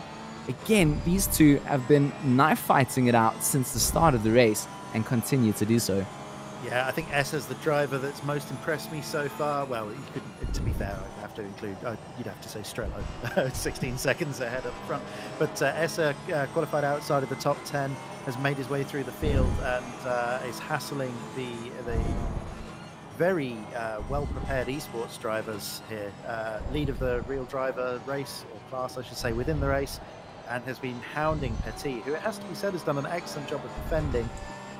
Going back to your previous point, George, during the previous battle where we were seeing was it Panker and Prenta fighting out, Prenta was having to go defensive every other couple of corners and was losing huge amounts of time, slowing up that whole battle. And in fact, it looks like Vit has got past Panker. The pink BWT sponsored Audi has gone past Panker, who's actually looks like he's retired to the pits for some reason. I'm not sure what happened there. I'm sure we'll be hearing from Ryan at some point in a few minutes' time with an update on that. But going back to that fight, we've got Porter in the Aston Martin, who's been the slow sort of cork in that fight, now very much under pressure from Prenta, looking to run down the inside or the outside down into club corner, but no room this time around. This, as he gets hit, unfortunately, from behind by, was that Vit in the Audi? I couldn't quite see who made contact there, but that's robbed us of a very close fight, unfortunately. Yeah, Vit doesn't... Sorry, Simon, you go ahead. Yeah, I just want to quickly just jump in there. Yeah, Jurgen didn't actually retire to the pits. He's just gone in for his pit stops, and that's what he's actually done there. So that's why he's lost the position. Well, there you go. Perfect timing. If you're being held up by someone that's losing a huge amount of time being defensive all the time, you're quicker than them. Get the stop out of the way. Get it out of the way early. You're still going to complete the race with the same amount of fuel overall. You're just going to lose that low fuel advantage that you might be carrying. So potentially a strategic move there for Gergo Panker.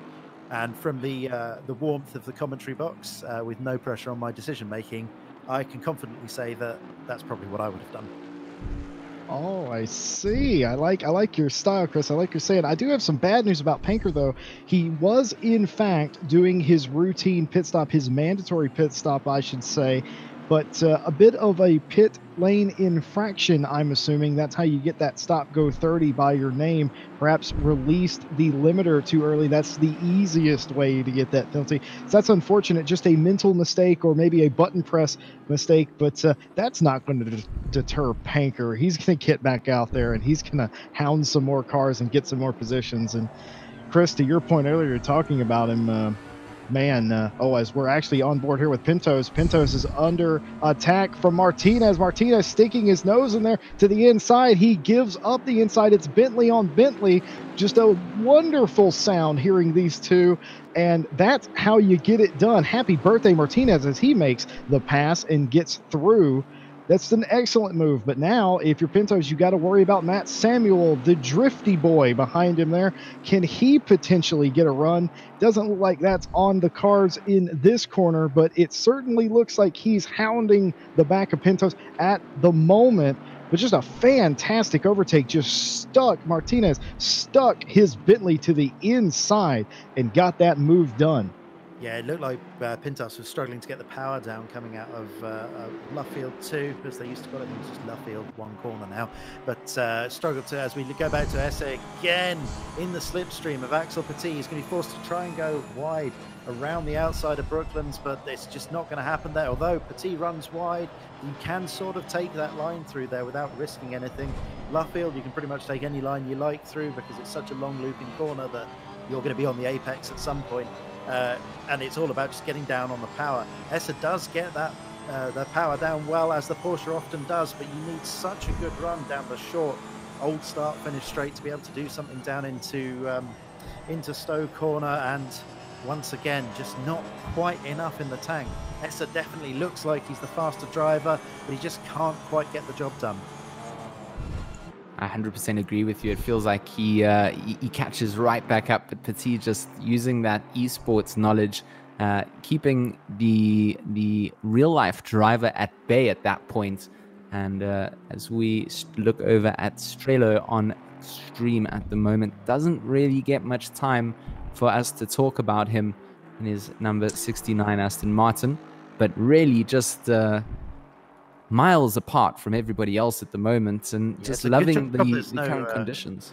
Good job there's no sponsors on the car, otherwise they'd be upset by the lack of TV time as we were watching Alaric Enslin battling it out with Nesov, as we saw earlier in that South African liveried AMG Mercedes, looking fantastic. Again, seeing that run down to Stowe, just not quite long enough for these GT3 cars to get the move done there. Hanger straight, that seems to still provide a lot of the goods, as does the run down into Brooklands down the Wellington Straight. And we've seen some really good opportunistic moves into Village and the loop corners, those fiddly little slow first and second gear corners in the middle of this layout's lap. So plenty of places to overtake at Silverstone. It just seems the place that the Porsche in particular is strong, coming out onto that the old start finish straight there, just doesn't have enough room to get the job done. George, I actually have a question for you, because what car would you pick to race here? And keep in mind, we are looking at Insulin right now, and if you pick anything other than a South African flagged Mercedes, your home group will not appreciate that very much. But seriously, what car would you pick in these conditions? A little like Drizzle, okay, and this track with these drivers. What car would you personally want? I'm a big Porsche fan. I would definitely be in the Porsche. There are some South African liveries for that as well, because obviously we had the Kyle Army 9 hour and we've got that featured in the game. So there are some South African flags on some Porsches. I know that we've got Kelvin van der Linde's Audi in there as well that I could pick. So really, if I was going just on livery, I'm spoiled for choice as a South African.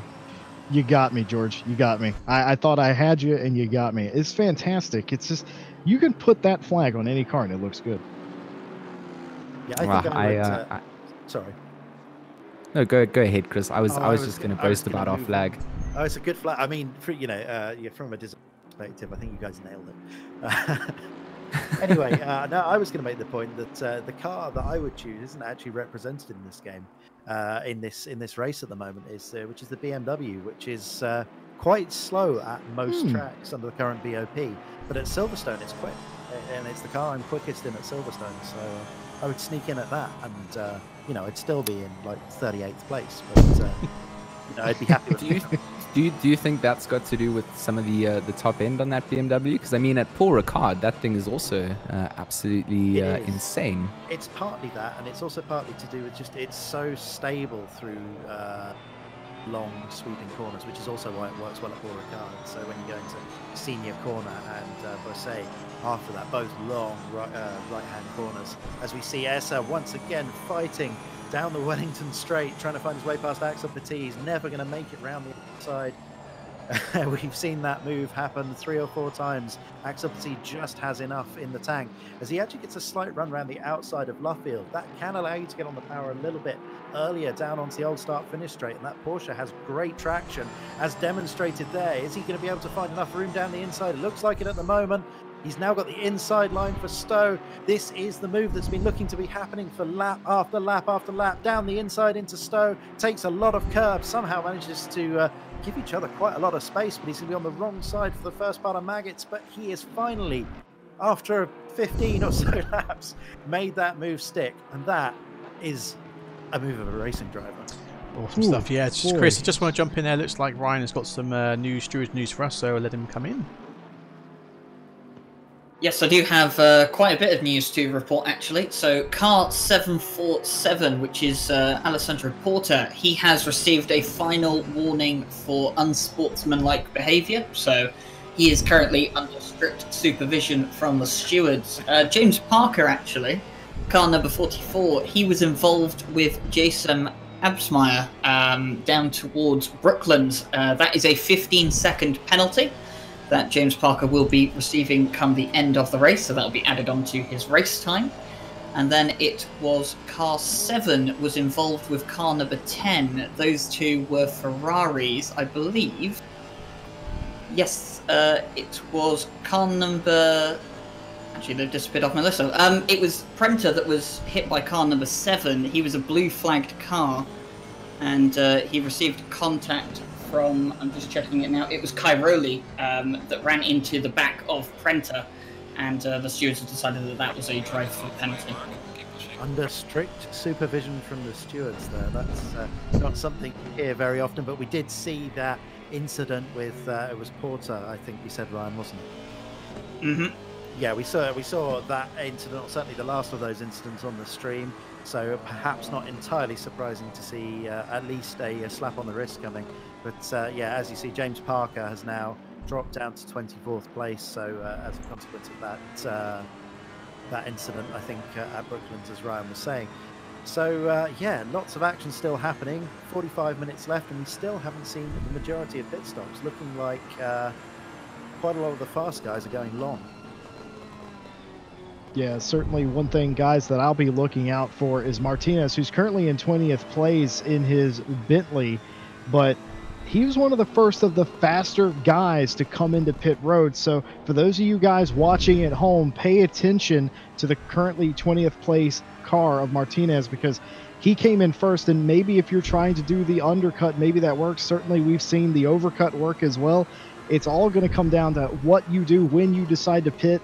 And what you do when you pit, of course, you have to meet a minimum criteria, obviously, but you can do extras. And wow, it's been an interesting 40-some minutes to this point. And I'll just start with George. George, what is your takeaway from the first half of this race? The first half has been absolutely unpredictable. It's been insanely close racing between what I would have thought would have been more split up between the esports pros and the real-life drivers. But obviously, the real-life drivers putting in some real time and giving us some real interesting battles on track, even if it's amongst themselves.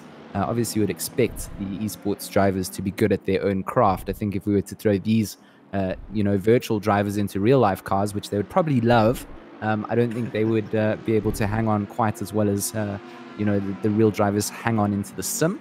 On top of that, a bit of a surprise coming in, of course, from Essa, who did a great job. He's gone into the pits now, but that's obviously going to change up the order. Strello has pitted as well, and he is in the pack a little bit, as is Essa. Unfortunately, he's caught right behind Nesov in sort of 16th, 17th place. So both the drivers we were mentioning, Strello, the race leader, and Essa, have pitted and come back out into traffic. So those that can run a little bit longer now have an advantage, although we now see second place Danilo Santoro coming into the pits as well, which gives Chris Hoker the lead. So if he can run a bit longer, then, well, just repeating myself, really, aren't I? So this is where the strategy game starts to play out, and I'm going to throw it over to Jesse to make some wild predictions. Who do we think out of the front pack is going to be able to run longest? You're making a habit out of this, mate. It must be said. I think Chris Haye will absolutely, probably, certainly. Chris, please don't turn me into a liar here. I think he'll probably go the longest because he has now been the guy who's been running in second place. He's inherited the lead. He knows what his competition's doing. So if he can go longer, why wouldn't you? Go as long as you can. Try the overcut. Try to get it done, as we're seeing a battle here for what would be 20 position between James Parker and Pintos, as they are side by side here. He's going to try to go around the outside. James Parker is. Can he stick it out there? Yes, he can. And now he's going to have the advantage for the inside. Pintos just kind of lets him go there for the second. He's going to try and get back in line and get a run on him. Can't quite get it done. And there you have it. Another pass at that particular location at the end of the lap.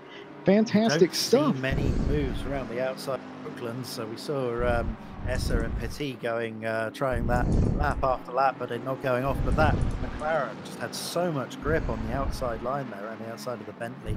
Okay, Bentley probably needs to work a bit harder to get that big sort of front engine weight into the corner, but James Parker doing a fantastic job in the McLaren around the outside there, carrying a 15-second time penalty, as you mentioned. So we're not necessarily battling for that position at this stage, but James Parker once again finding himself fighting his way through the field. His teammate Chris Haye having no such problems at the front, though. Sorry, I've cut you off there, Jesse.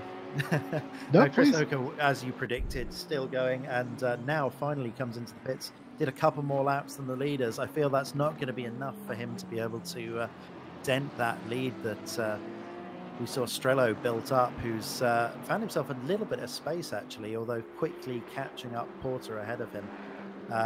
Axel Petit down in 15th place, has found himself a little bit of room as well. So actually, for the leaders, other than when they, I think when Strello immediately came out of the pits, most have found themselves just a 5-second or so gap to slot back out into. So perhaps not too much penalty for timing the pit stop long there, thankfully.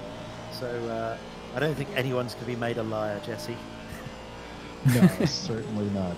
It's all in good fun. We're having a lot of fun here today, and I just want to talk about something that happened earlier, or actually right now. We're looking at Absmeyer, who is all over the back of Petit right now. This is fantastic stuff as well. Doesn't try to go around the outside, but these two Aston Martins, this is a close battle, but do you know how mental it is, folks at home? Think about this for 1 second. These are esports pros who are racing with real-life drivers that they almost certainly have seen on television, and they're going wheel to wheel in a sim, and it's great, and we've seen it go both ways, where the real driver wins out and the esports driver wins out, and that's why we put on these events. That's why we want to do this, because it's fantastic to see that. You have all sorts of drivers in this race mingling with each other, racing with each other, and it's putting on a spectacular show. George, what do you think? Yeah, I mean, I can only sort of fanboy out as much as possible and try and contain the excitement in my voice. I mean, not just real drivers, but, you know, the influencers. I know a lot of people don't really like that term, but you know, those are the mostly influencers that don't like influencer. Correct. I'm sure Chris is one of those people. But for me to also commentate alongside, you know, the likes of Chris Haye on an event like this, just absolutely an amazing opportunity for everybody involved. And yeah, I'm trying to contain my excitement even more. But what a great event it's been, and still 38 minutes left of racing. I'm trying to contain my excitement at the moment as we're watching Davide Brivio make a few little mistakes there. He's the marketing manager amongst one of his many job titles at Kunos Simulazione. So this is his sim. So I'm sure he'll be very upset with himself for making those mistakes as he's battling out through the field. Speaking of one of the last to pit, Alex Buncombe, the leading real world driver at the moment, in position 7 in the Team M Sport Bentley, obviously one of the real world guys that we've been keeping an eye on throughout this. Bentley supporting this race very nicely from their social media stuff, so great to see. He's running very long. He's going to be one of the last to pit. We've still got Samir, Torvanen, and Porter as well ahead for the esport drivers who've yet to pit. But some people trying to run this very late. We're watching this excellent battle with an embattled Chaser and every other car on the circuit apparently behind him trying to get past.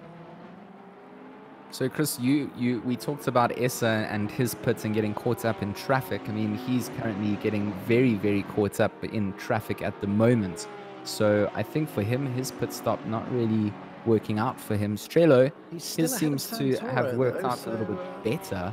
But yeah, Essa is getting caught up in a lot of traffic down towards the back of the pack. Oh, what's interesting here, they've been leapfrogged by Torvanen. You're absolutely right. So no, that's me getting caught out by the leaderboard updating just as I was talking. But yeah, Chris Hoker is about a second and a half ahead of Essa. He was about 2 seconds ahead before the pit stops.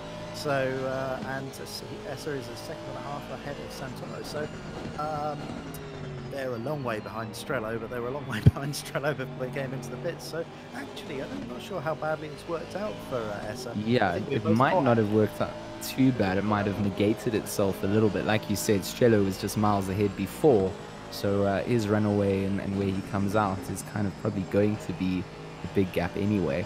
But with guys still to pit, anything can still change. And obviously with 35 minutes left of racing, anything can happen with a little bit of light drizzle out at Silverstone. Yeah. I'll tell you what, the big loser here is Axel Petit, who is just watching down in 8th place, as we're seeing Zahir Essa go past a lapped car there, I think, in his battle. They look like all lapped cars to me at the moment. As he battles with Chris Hoker, who's the Porsche at the front of that picture. So the number 8 Bentley is not on the same lap, so presumably he'll just peel out of the way, going into pits now. But as I was saying, Axel Petit down in 12th place was battling with Zahir before the round of pit stops. So being 4 or 5 positions behind now has not worked out too well for him. Obviously, we've still got Alex Buncombe to pit, who was that pitting Bentley we just saw there. Samir Ibrahimi's picked up a stop-and-go penalty, presumably for the pit stop that wasn't there before he pitted. That's a real shame for him. A 30-second stop-and-go penalty is going to effectively remove him from the running. Awful news as we start to see the last of these strategy calls play out. Yeah, we would be remiss if we didn't mention for all the fans out there that Jardier is actually leading this race right now by virtue of not pitting. He's the first car that hasn't pitted. There's about 2 that haven't up at the front of the field before Strelo retakes it over. But Jardier is leading this race. He's the de facto leader, and he's had a very solid and quiet, as I like to refer to it, a very Jardier style race. Very quiet, very, very, very well paced. There's a bit of a bump there between Asmeyer and I believe that's yeah, that's a little scruffy there. But again, no harm, no foul really. You just give a little bump and you keep going. Certainly the stewards will probably want to look at that. But you've made a good point there, actually, I think, Jesse. Something we have seen throughout this race is a number of small contacts that haven't resulted in spins. So you get a little bumping in racing, rubbing is racing and all. And ACC, even in these slippery, seems to be behaving quite well with these light contacts. You quite often see in racing sims where small contacts due to things like netcode and stuff can result in horrible spins, but it seems to be behaving itself really well here in a much more convincing way than we've seen in a lot of other sims. So it's very pleasing as a commentator to see that, because you don't like to see an incident like that where there's a light contact and then the other guy has just a really clumsy spin because the physics have just gone slightly outside of the operating window, or the net code is off and it's not really showing you a representation of where the sim thinks the car is. So just great to see close, quite aggressive racing, and it all working out really well. Back with Essa again, who is the story of the race for me. Now 0.2 of a second behind Chris Hoker. We saw them battling their way through traffic, and perhaps not so surprising to see a real world racing driver having the advantage there, as he feels the need to weave a little, break the toe from Santoro, who gets a good run and is going to have to try and go around the outside of Stowe Corner. We know it's a long way around, but somehow he's made it work. That Porsche turns so well, it's never going to happen. They both run out onto the tarmac on the outside. Is there going to be a comeback into Club Corner? No. good luck for Essa managing to keep that all together. Positioned his car excellently in the defence. We thought he was going to be making a run on Chris Hoker, but it was actually Daniel Santoro in that Aston Martin, which we've seen be really good down hanger straight throughout the race, looking to move forward. And I think a little bit of real-life racing driver intuition coming out there to abandon the attack onto Chris Hoker there and to, go on the immediate defense of Santoro, who, if Essa hadn't positioned his car there, would have most certainly gone around the outside and taken that position off. And those are the kind of little bits of, racing driving that are interesting to see. And here we've got a real great battle between seriously fast real-life racing driver and real-life pro esports drivers. Yeah, there is no doubting that Essa's race has been absolutely exemplary. There's nothing I could fault during any of that.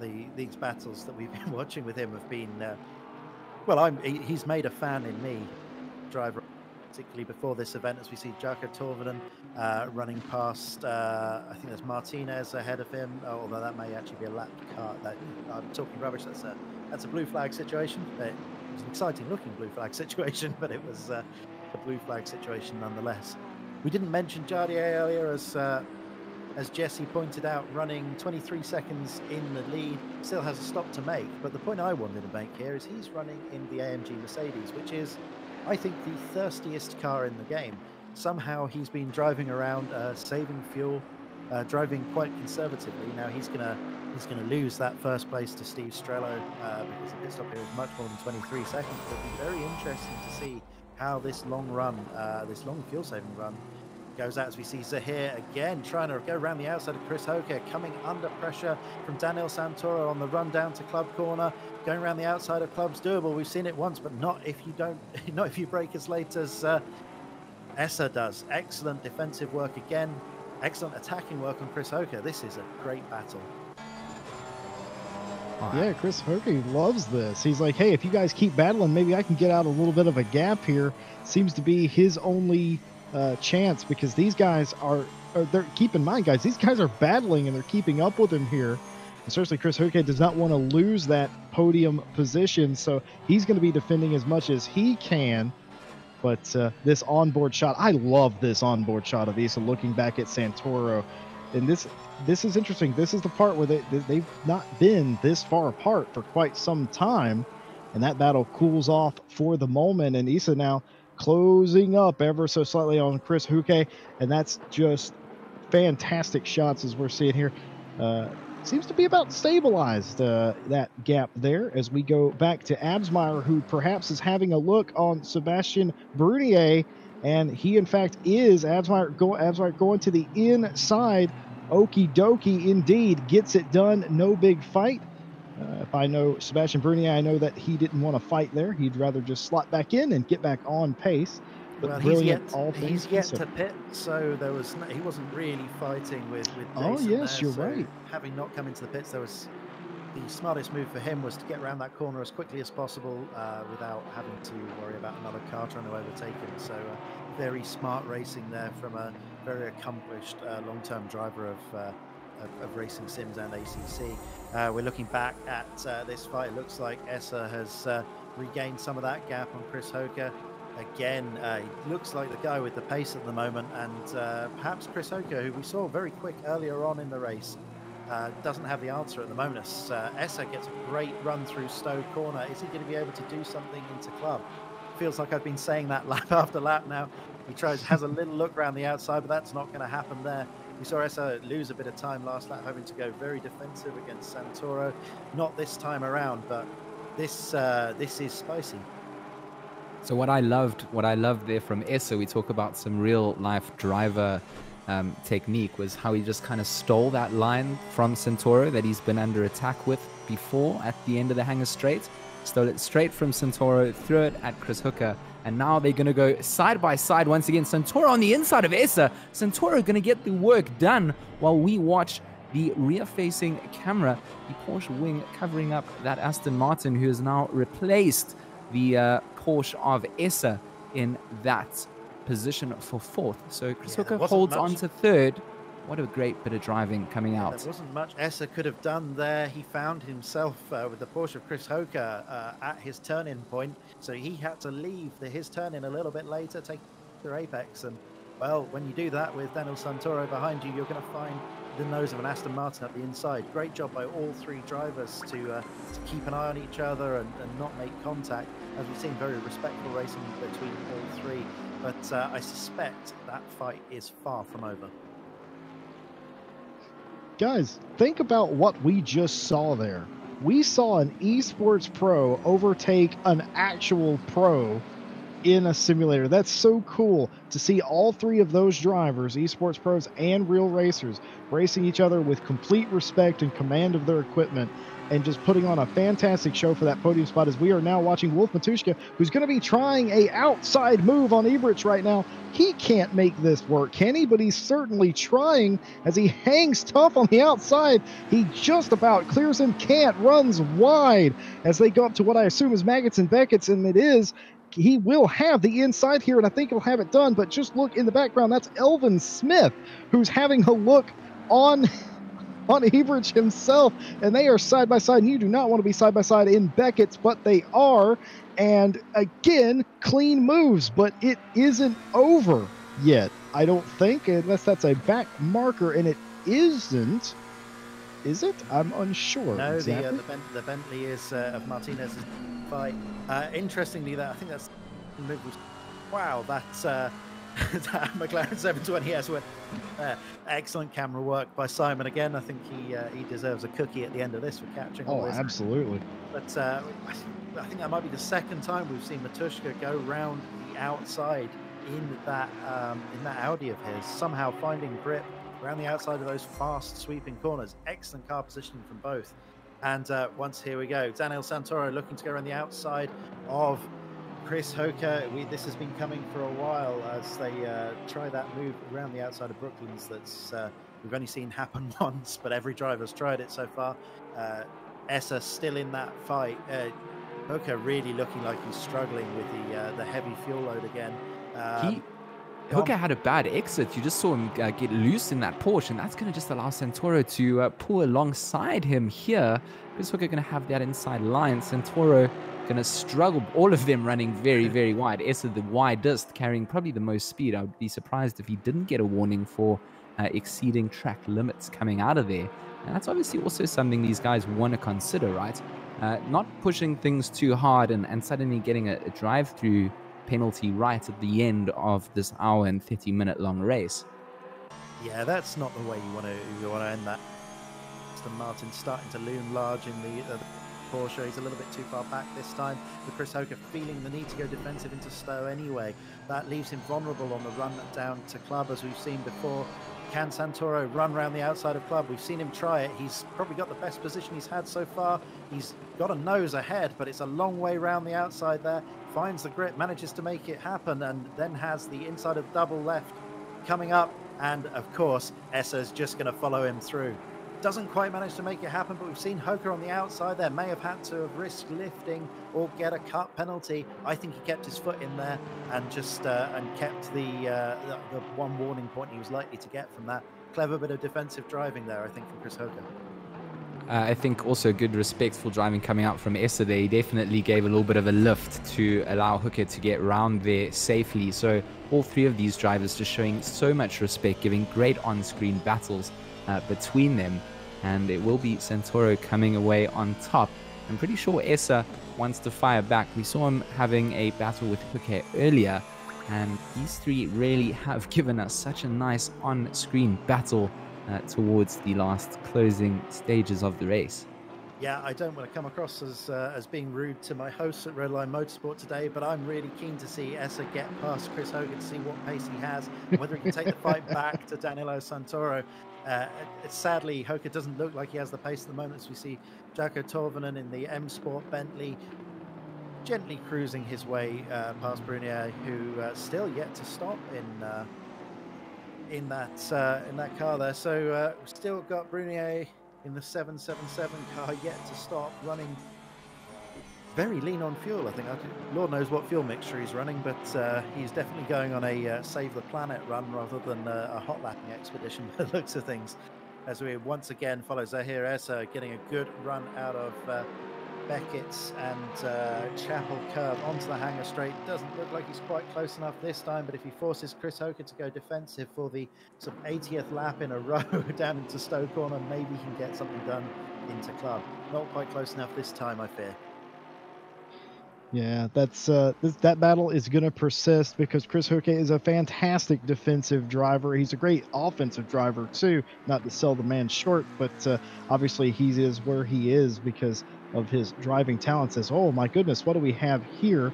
We have insulin here. Yes, that's exactly what we're looking at. We have a story, is what we have. We have yes, Bentley factory drivers of Buncombe and Andy Suchek.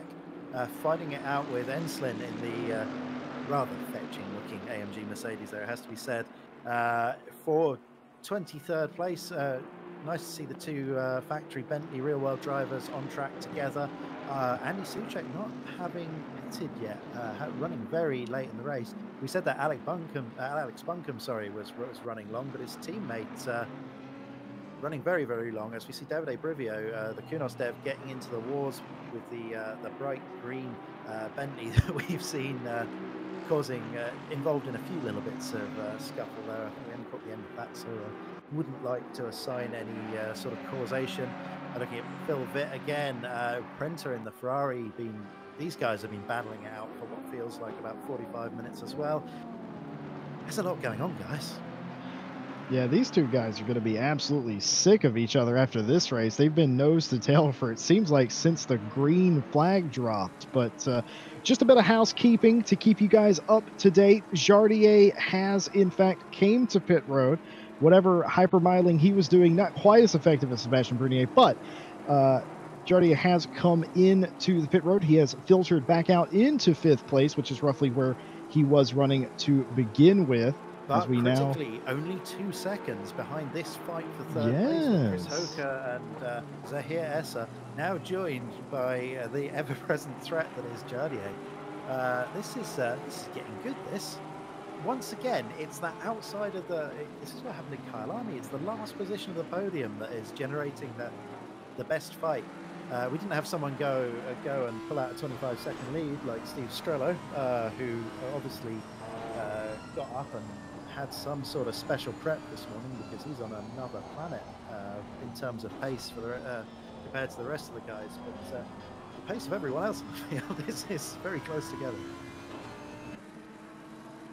Yeah, it certainly is, isn't it? As we ride, or we don't ride on board, we ride high above, looking down at Phil Vitt in the very pink Audi that he is in as he continues to hound Parenza. But now's the perfect time to re-mention that we are Red Line Motorsports, and we thank you guys for taking a part of your day to be with us here, and would like you to leave a like and subscribe if you're on YouTube, and if you are on Twitch, leave a follow. Every little thing, every little bit counts, and it helps us keep our server costs under control so we can put on more of these fantastic races and share this excellent stuff with you guys. Thank you very much for being with us, and we hope that you have enjoyed and continue to enjoy this excellent race that we have here. Of course, we have George Smith and Chris Haye who are commentating today, and Ryan on the penalties, and Simon, who is being the most excellent director I've ever seen, giving us looks exactly like this. Wolf Matushka looking back at Shiza right now as this battle continues. This is for the top 10. Speaking of excellent stuff, thank you so much, I'm just going to interrupt you there, Jesse. Speaking of excellent stuff, as you said, we saw the best overtaking move I've seen in a long time, where Wolf Matushka and Elvin Smith dived up the inside of Brunier, who admittedly has yet to pit. Just had one hell of a late move from Matushka, and Elvin Smith followed him through on the inside there. We saw Elvin Smith pull that late overtaking move into Village Corner earlier, and seemed to sort of do the double there with following Wolf through. So as you say, right onto the outside of the top 10, they caught up with Chesia and the Porsche as well. So more to come from these two guys who've put on a great show themselves this afternoon. I would like to know just how some of these drivers are still continuing to push out there, at this stage of the race without having done a pit stop, without having put in any fuel, without having changed the tires. Things must be getting quite hair-raising out there with the 17 minutes left to go. That's really, really pushing things to the limit in these cars. Someone must have entered the Konami code and make it. So there's some hacks going on it, definitely. No, I mean, this is it. I think there's some of these cars as we see. Matuszka, was it Matuszka? No, it was Witt and Prenta who've been fighting it out for ages, having a bit of a clumsy getting together on the outside of on the rundown between Stowe and Club Corner. I think that's been a thing that's been threatening to happen for a while, as those two guys have been fighting it out, as Jesse said, getting sick of each other. I imagine they're less friendly than they were 2 laps ago. Yeah, that's not exactly what I meant, Chris. But there it was, just a bit of a mistake there, and that's unfortunate that happened. But it certainly has. I think we'll see that. Who's that? That's Porta behind him, isn't it? Yeah. So that's helped him close right up to the back of Prenta. So we've got Porta and Prenta, which is not at all difficult for an English-speaking person to say. But that's just all that's done, really, is unceremoniously deposed a Witt, but given this battle new life. We have been racing now for about an hour and 15 minutes, with 16 minutes left of the race to go. It's gone by in a flash. I remember saying that after about 25 minutes into the race and thinking it was about lap 3. The mid portion of this race has been full of interesting developing battles. And it's probably a nice time to reflect, as some of those have calmed down a little bit. Now, just on some of the great stuff we've seen, obviously that fight for third place has been a big story, as has Zahir Essa making his way up from. I really need to go and find out what his qualifying position was, because I think he started. I think he started P6, Chris, or somewhere there. He started quite well. Down after the first lap or something. So he lost out quite heavily. And yeah, it just looks like every time we've watched him on camera, he's been putting on a masterclass in either passing or defensive driving. So a lot to be thankful for his participation in this race. Jardier, another great story there, kept out of trouble, was running around in 5th or 6th place for much of the race, ran long, quite a long way back from the battle of the guys in front of him, was found himself... is that a replay of Porter? No, that's Porter. He's got himself together with Prenta. Unfortunately, Prenta, 2 laps in a row, ends up in an accident Club Corner, where I wouldn't like to assign blame in either situation, but the poor guy's been hit 2 laps in a row. So that's all I'm going to say. Yeah, not a great couple of laps for the Ferrari driver. No, certainly not, and certainly the live stewards we have will certainly see what needs to be done. In that case, it's the beauty of having such a thing as we have here at RLM. So that's that done and dusted. But up front, we do have Steve Strello, who is pictured here. As Chris pointed out earlier, it's thank goodness he doesn't have any sponsors, because we certainly wouldn't have been seeing him much on the broadcast. He has some 27 seconds of lead over second place Santoro, who, it must be said, fell back through the field just a little bit at the start of this race, but has made his way all the way back up to the second position. And Chris Huke has made his way back up to third, as it turns out. So that's fantastic, as we're now watching Wolf Matuszka, who is still attempting to get into the top 10, as it appears Chiza has went on the grass a little bit, but none the worse for wear, as they all reset to naught as they run down into this set of corners. That's go on. We've all seen the famous Porsche 911, or the Porsche-based rally cars. Yes. Rally car, but did they ever do a rallycross car? Not sure they have, as we have Wolf Matuszka now still being hounded by Elvin Smith, trying to get past Chaser in the Porsche in battle. Let's talk about Strello for a moment there. This is a guy who has been pulled out a 26 or 27 second lead now in 37 laps. That's 7-8 tenths of a lap quicker than everyone else consistently. Indeed. Sometimes a driver and a car and a setup all just come together at a time, and it was just much quicker. I commentated on an SRO esports race last year where Kamil Franchek, who was the eventual winner of the series, was racing at a wet Nürburgring, somehow 3 seconds a lap quicker than all of the other pro esports drivers. He was just on another planet. It was only in those track conditions with that car on that day he was that much quicker. The rest of the time it was tenths of a second between them. But somehow just managed to hook it up, and it seems that's what's happening with Strello here, Jesse. Yeah, Steve Strello is just made of different stuff. I mean, he's a fantastic driver. He's excellent to have in your race. He's very knowledgeable. He's very smart about his movements, and he just loves to come out here and put on a show, and he certainly does. And if he hangs on, and by hang on, I mean, you know, he's got 28 seconds to lead.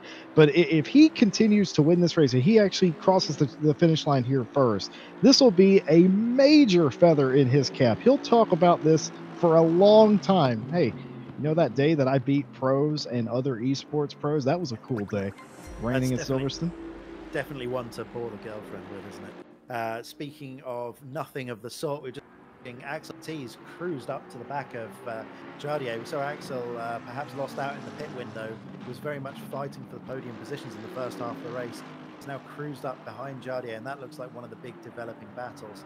Speaking of which, James Parker now back up behind Absmeyer. We saw him down in about 25th or 26th place 10 or 12 laps ago. Obviously, a couple of people have pitted in front of him, but doing a great job of recovering, which sadly seems to be something I say every time I watch him race.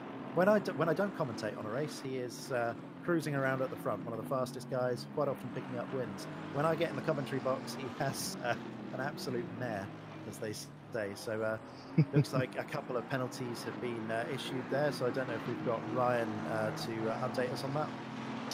Yes, I am here to give you the rundown on what's been going on. So a couple of people have picked up some stop go penalties for speeding in the pit lane, unfortunately. I think Darren King was one of the drivers that unfortunately picked up one of those. But update regarding some stewarding penalties. Petit in car 996 has been given a final warning, and the same goes to Enslin in the 29 Mercedes. They're both on their last warning before they receive a penalty. Car 747, which is Alessandro Porta, he was given a final warning earlier this race. Well, had contact with car number 10 and did not give the place back, so they have given him a drive-through penalty. Yeah, that was the incident we saw with Prenta in Ferrari. Two came together, and then I think Prenta got hit again by someone else the following lap. So bad time for Prenta, and a bad time for Porter, who's going to have a drive-through penalty, which is going to take him out of the running.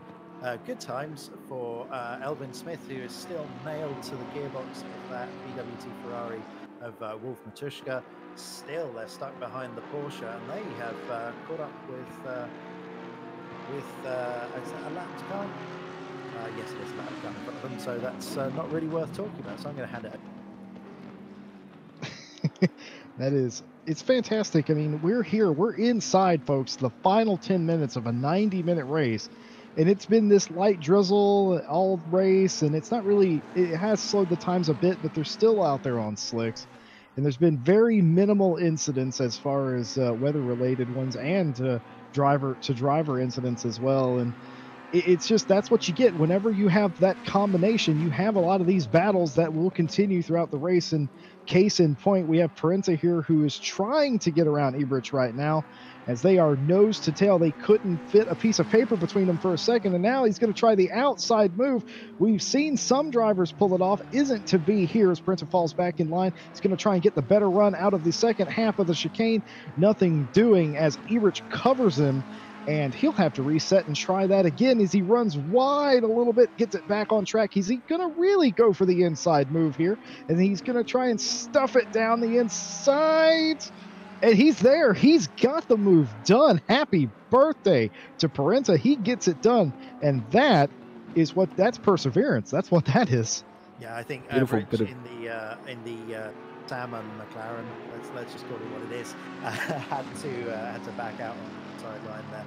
I'm sure I just interrupted George saying beautiful bit of overtaking work by Prenter, who has been in the wars a little bit, but it has to be said, positioned the car beautifully and sort of scared that McLaren out of the way almost. Yeah, I just loved how we've seen that chicane kind of bode well for people trying around the outside. Ebrich there did a good job of defending the inside line and extending quite deep on the exit. It wasn't enough to hold Prenter at bay, of course, but just a good bit of driving coming out at the end of it all. And it was nice to see Ebrich trying something else to go on the defensive through that chicane and not lose out around the outside. Jimmy Parker's cruised up to the back of the battle between Jardier and Absmeyer. Looks like we just lost Jardier around the side there as I sort of blinked and missed what was going on. Literally blinked, but it looks like Jardier ran a little bit wide. And now James Parker takes the place.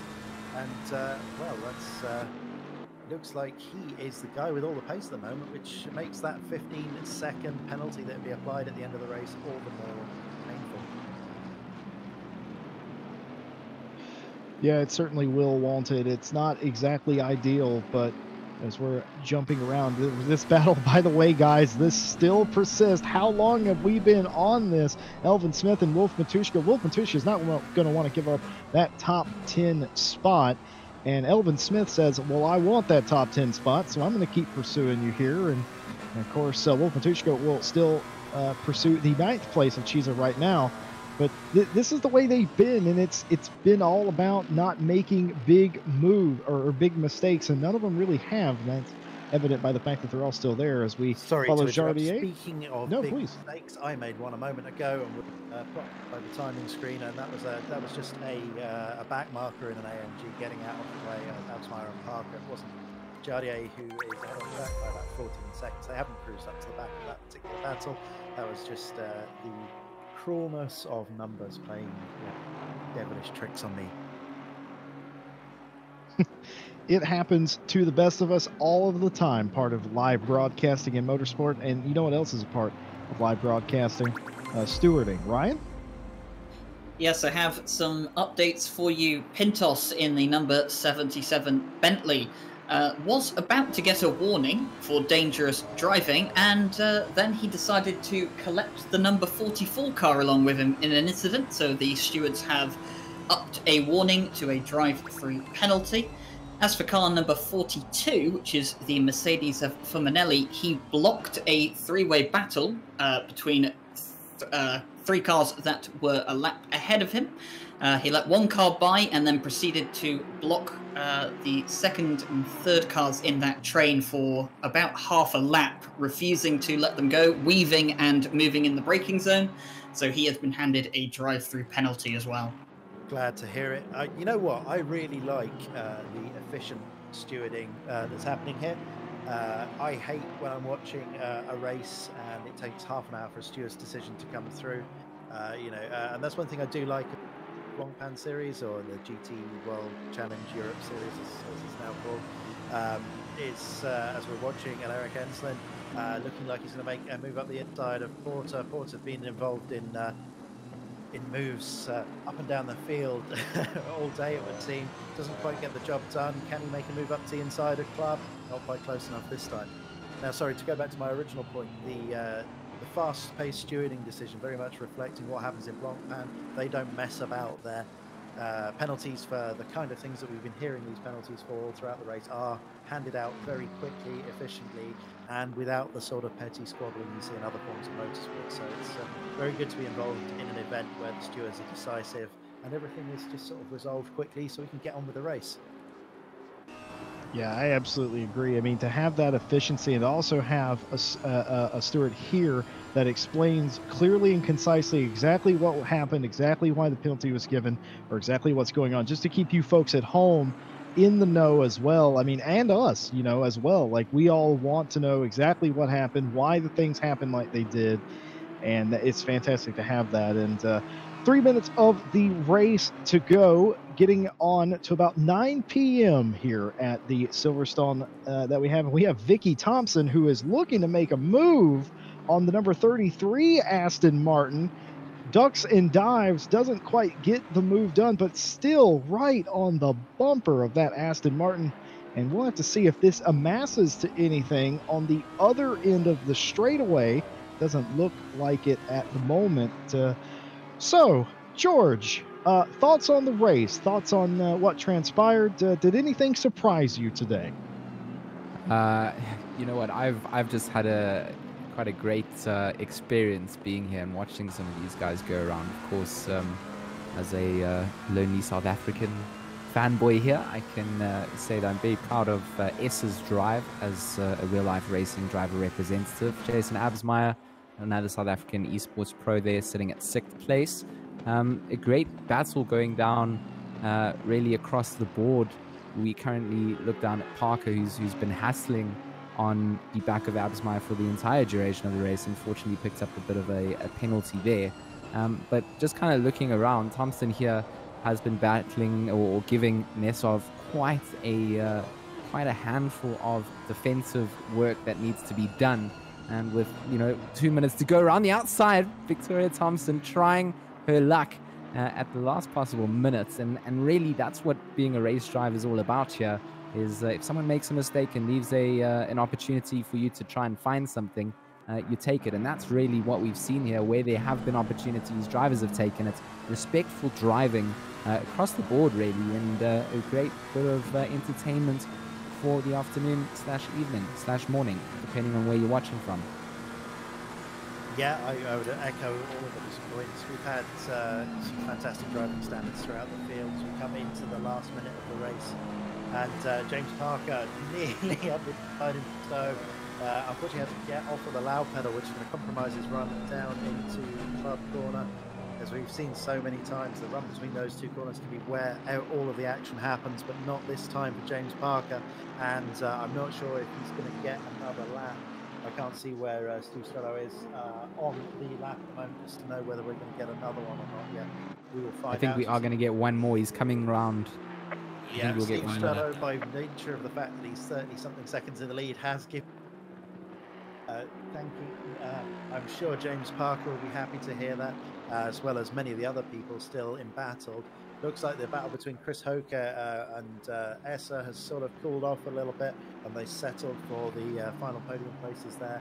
Jardier's in a pretty solid and safe 5th place, but it's really that battle between Parker and Absmeyer that is where the action is at the moment. And of course, this battle that we're watching between Victoria Thompson and Nesov, looks like Thompson is the one with the pace, but running out of corners to make the move happen. Yes, indeed. It certainly seems like that, as it looks like Vicky Thompson's trying to go around the outside. Says that I've seen Wolf Matushka do this. Can't quite get it done. Now goes to the inside. Can this be the move? Going to be on the outside of the chicane here. She's still level with him, and she's going to have, if she can keep it on the island, and she can't. Oh, that was so close to coming off. She brakes so tantalizingly late. It's a good half a car length later than Nesov, but it just wasn't quite enough. As we see Absmeyer, is that Jardier? That's Jardier. That is Jardier. I made this mistake a couple of laps ago, and I don't want to again. Absmeyer running onto the grass, onto the hangar straight, as he came out of Chapel there, desperate to pick up a position. Jardier must have had a mistake, or running low on fuel or something, who knows. Probably not fuel, given that he's got pace now, but they've only got half a lap to make this all happen. We're going to be seeing Strello coming across the finish line very shortly, I imagine, but this is the battle, as we say.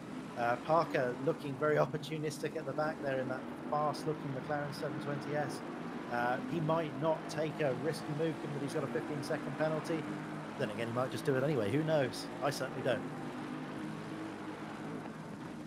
Yeah, it's all coming down to it a little bit, and there you have it. We just got in time. Thank you, director. Beautiful job, as we saw Steve Strello win this race by some margin. He'll be absolutely thrilled with that. Not only did he win the race, he was the fastest qualifier and outlasted everyone, and fought Santoro at the beginning. Santoro had a race where he fell through the field a little bit, but came all the way back to finish second.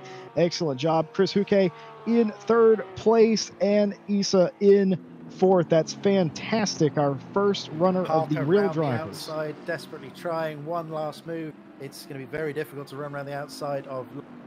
So I think Jardier will hold on to fifth place, barring some sort of divine intervention at this stage. So Jardier bringing the car home in a very respectable fifth place from Absmeyer just behind, and James Parker not quite getting the job done. In fact, he did get ahead of Absmeyer right at the end there. No, my word.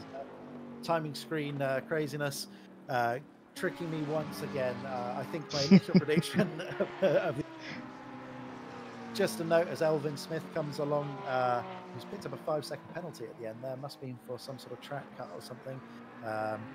Just a couple of quick notes there. Yeah, excellent recovery drive from Santoro. We saw some decisive overtakes. He had to overtake both Esser in that brilliant move and Hoka, which we didn't see on camera, to regain that second place. As you said, Jesse, he lost out at the first lap and spent the whole race regaining that second position he started in. Kept his nose clean. Wasn't the most exciting race to watch from him on camera, but an excellent job nonetheless. And the same from Chris Hoka, actually, who looked after the pit stops like he was going to drop out to the back of the top 5. Didn't have the pace perhaps to keep up, but he brought home that final podium position. Ryan, would you happen to have the last possible second penalties? Yes, I do. So Elvin Smith, as you did point out, had a 5-second penalty. That was for contact with Davide Chiesa, the 222 Porsche. There was contact at the end of the hangar straight, which allowed Elvin Smith to get past. Chiesa did not lose too much time after the contact, and considering that Elvin Smith had been involved in an incident just a couple of laps earlier in which he was given a warning for, the stewards decided that it was worth giving him a 5-second penalty at the end. Phil Vitt as well, the number 303 Audi, he received a 15-second penalty for contact on the final lap as well. Bad timing for that to happen, but just looking at the results there, some other interesting ones to highlight. I think Alex Buncombe, the factory Bentley driver, doing an excellent job in one of his first eSport outings that I've seen, certainly bringing it home in a very respectable 19th place. His pace looked pretty good throughout the weekend, seemed to do well, particularly battling it out, as we saw from all the real world drivers. But Zahir Esser just doing an excellent job representing the real world motorsport community, bringing home 4th place. Could so easily have been 2nd place if a couple of those moves had gone his way. But excellent defensive work from both Santoro and Hoka sort of put an end to his run. For me, other than Strello's monstrous run at the top, for me, it's Esser is the driver of the race. What do you think, George?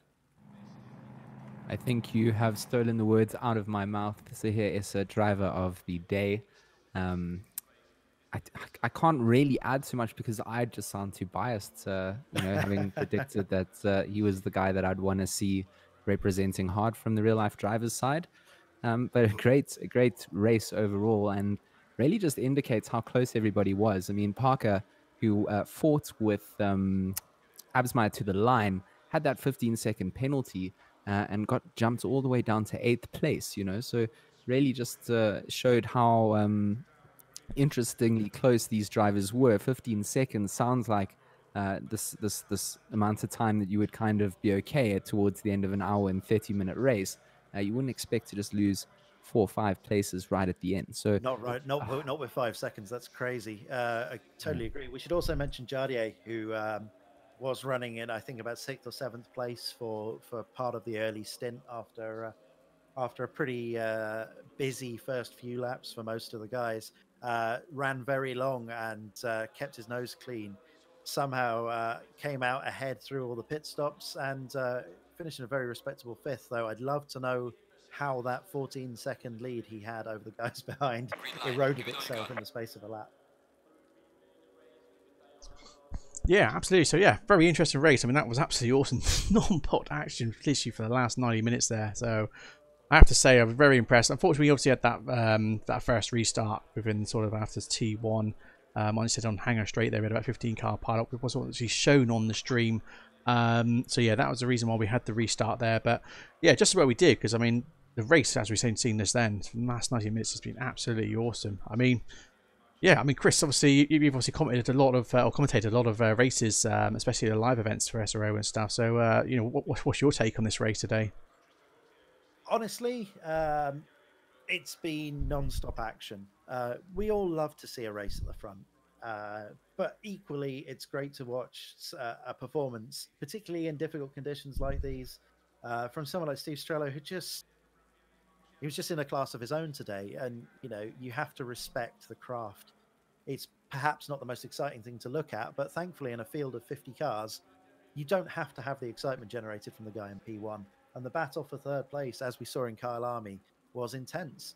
And it wasn't really until the last handful of laps that that battle just dropped down to just being 3 people. So I think that the 2 events that I've done for Redline Motorsport have been followed a similar format where the battle for the top has been so intense and so close that just the tiniest margins make all the difference. And that is why I think you should run in light rain all of the time, just to create some of those little errors between drivers, so we can see it all mixed up. But no, this was a joy to commentate on, guys. Thank you so much for having me as part of the team. No, it's been awesome to obviously have you, Chris, to obviously commentate here. So yeah, no, thanks for your help today as well, and obviously thanks to George and Jesse as well, obviously commentating, as well as obviously the live streaming team, Ryan and Fabian there in the background, and a couple others. So yeah, appreciate obviously you guys doing that for the stream today. Just to get you guys, let you know before you do disappear, we have got our Super Pole qualifying next Saturday. So we got on the 11th of April. So yes, we've got that Super Pole going on. So that's going to set the grid order for our big 12-hour race we've got. So that's a proper full 12-hour race going on the 18th of April there. So yes, Super Pole for next weekend, and then the week after that it will be the main 12-hour race. So do obviously stay tuned for that one there. So that would be 2 p.m. BST on this Saturday, and then the main race starts at noon BST. On the 18th of April there. But yeah, no, honestly guys, I mean, thank you for coming along to see this stream today. It's been absolutely awesome to obviously have you all there. I understand there's been a few problems with mics sort of going up and down with volumes and stuff. I guess obviously for the 90 minutes, obviously some of us obviously had to sort of sit away from the mic in places, and obviously that's why the volumes were going up and down. But yeah, unfortunately, when we tested, it did seem to be well. But anyway, right, yeah, anyway, just to say thanks a lot again, guys, and we will see you again soon. So thanks, Chris. Thanks, Jesse. Thanks, Ryan. Thanks, George. Cheers. Thank you for having me, guys. Cheers, then. Absolutely a pleasure.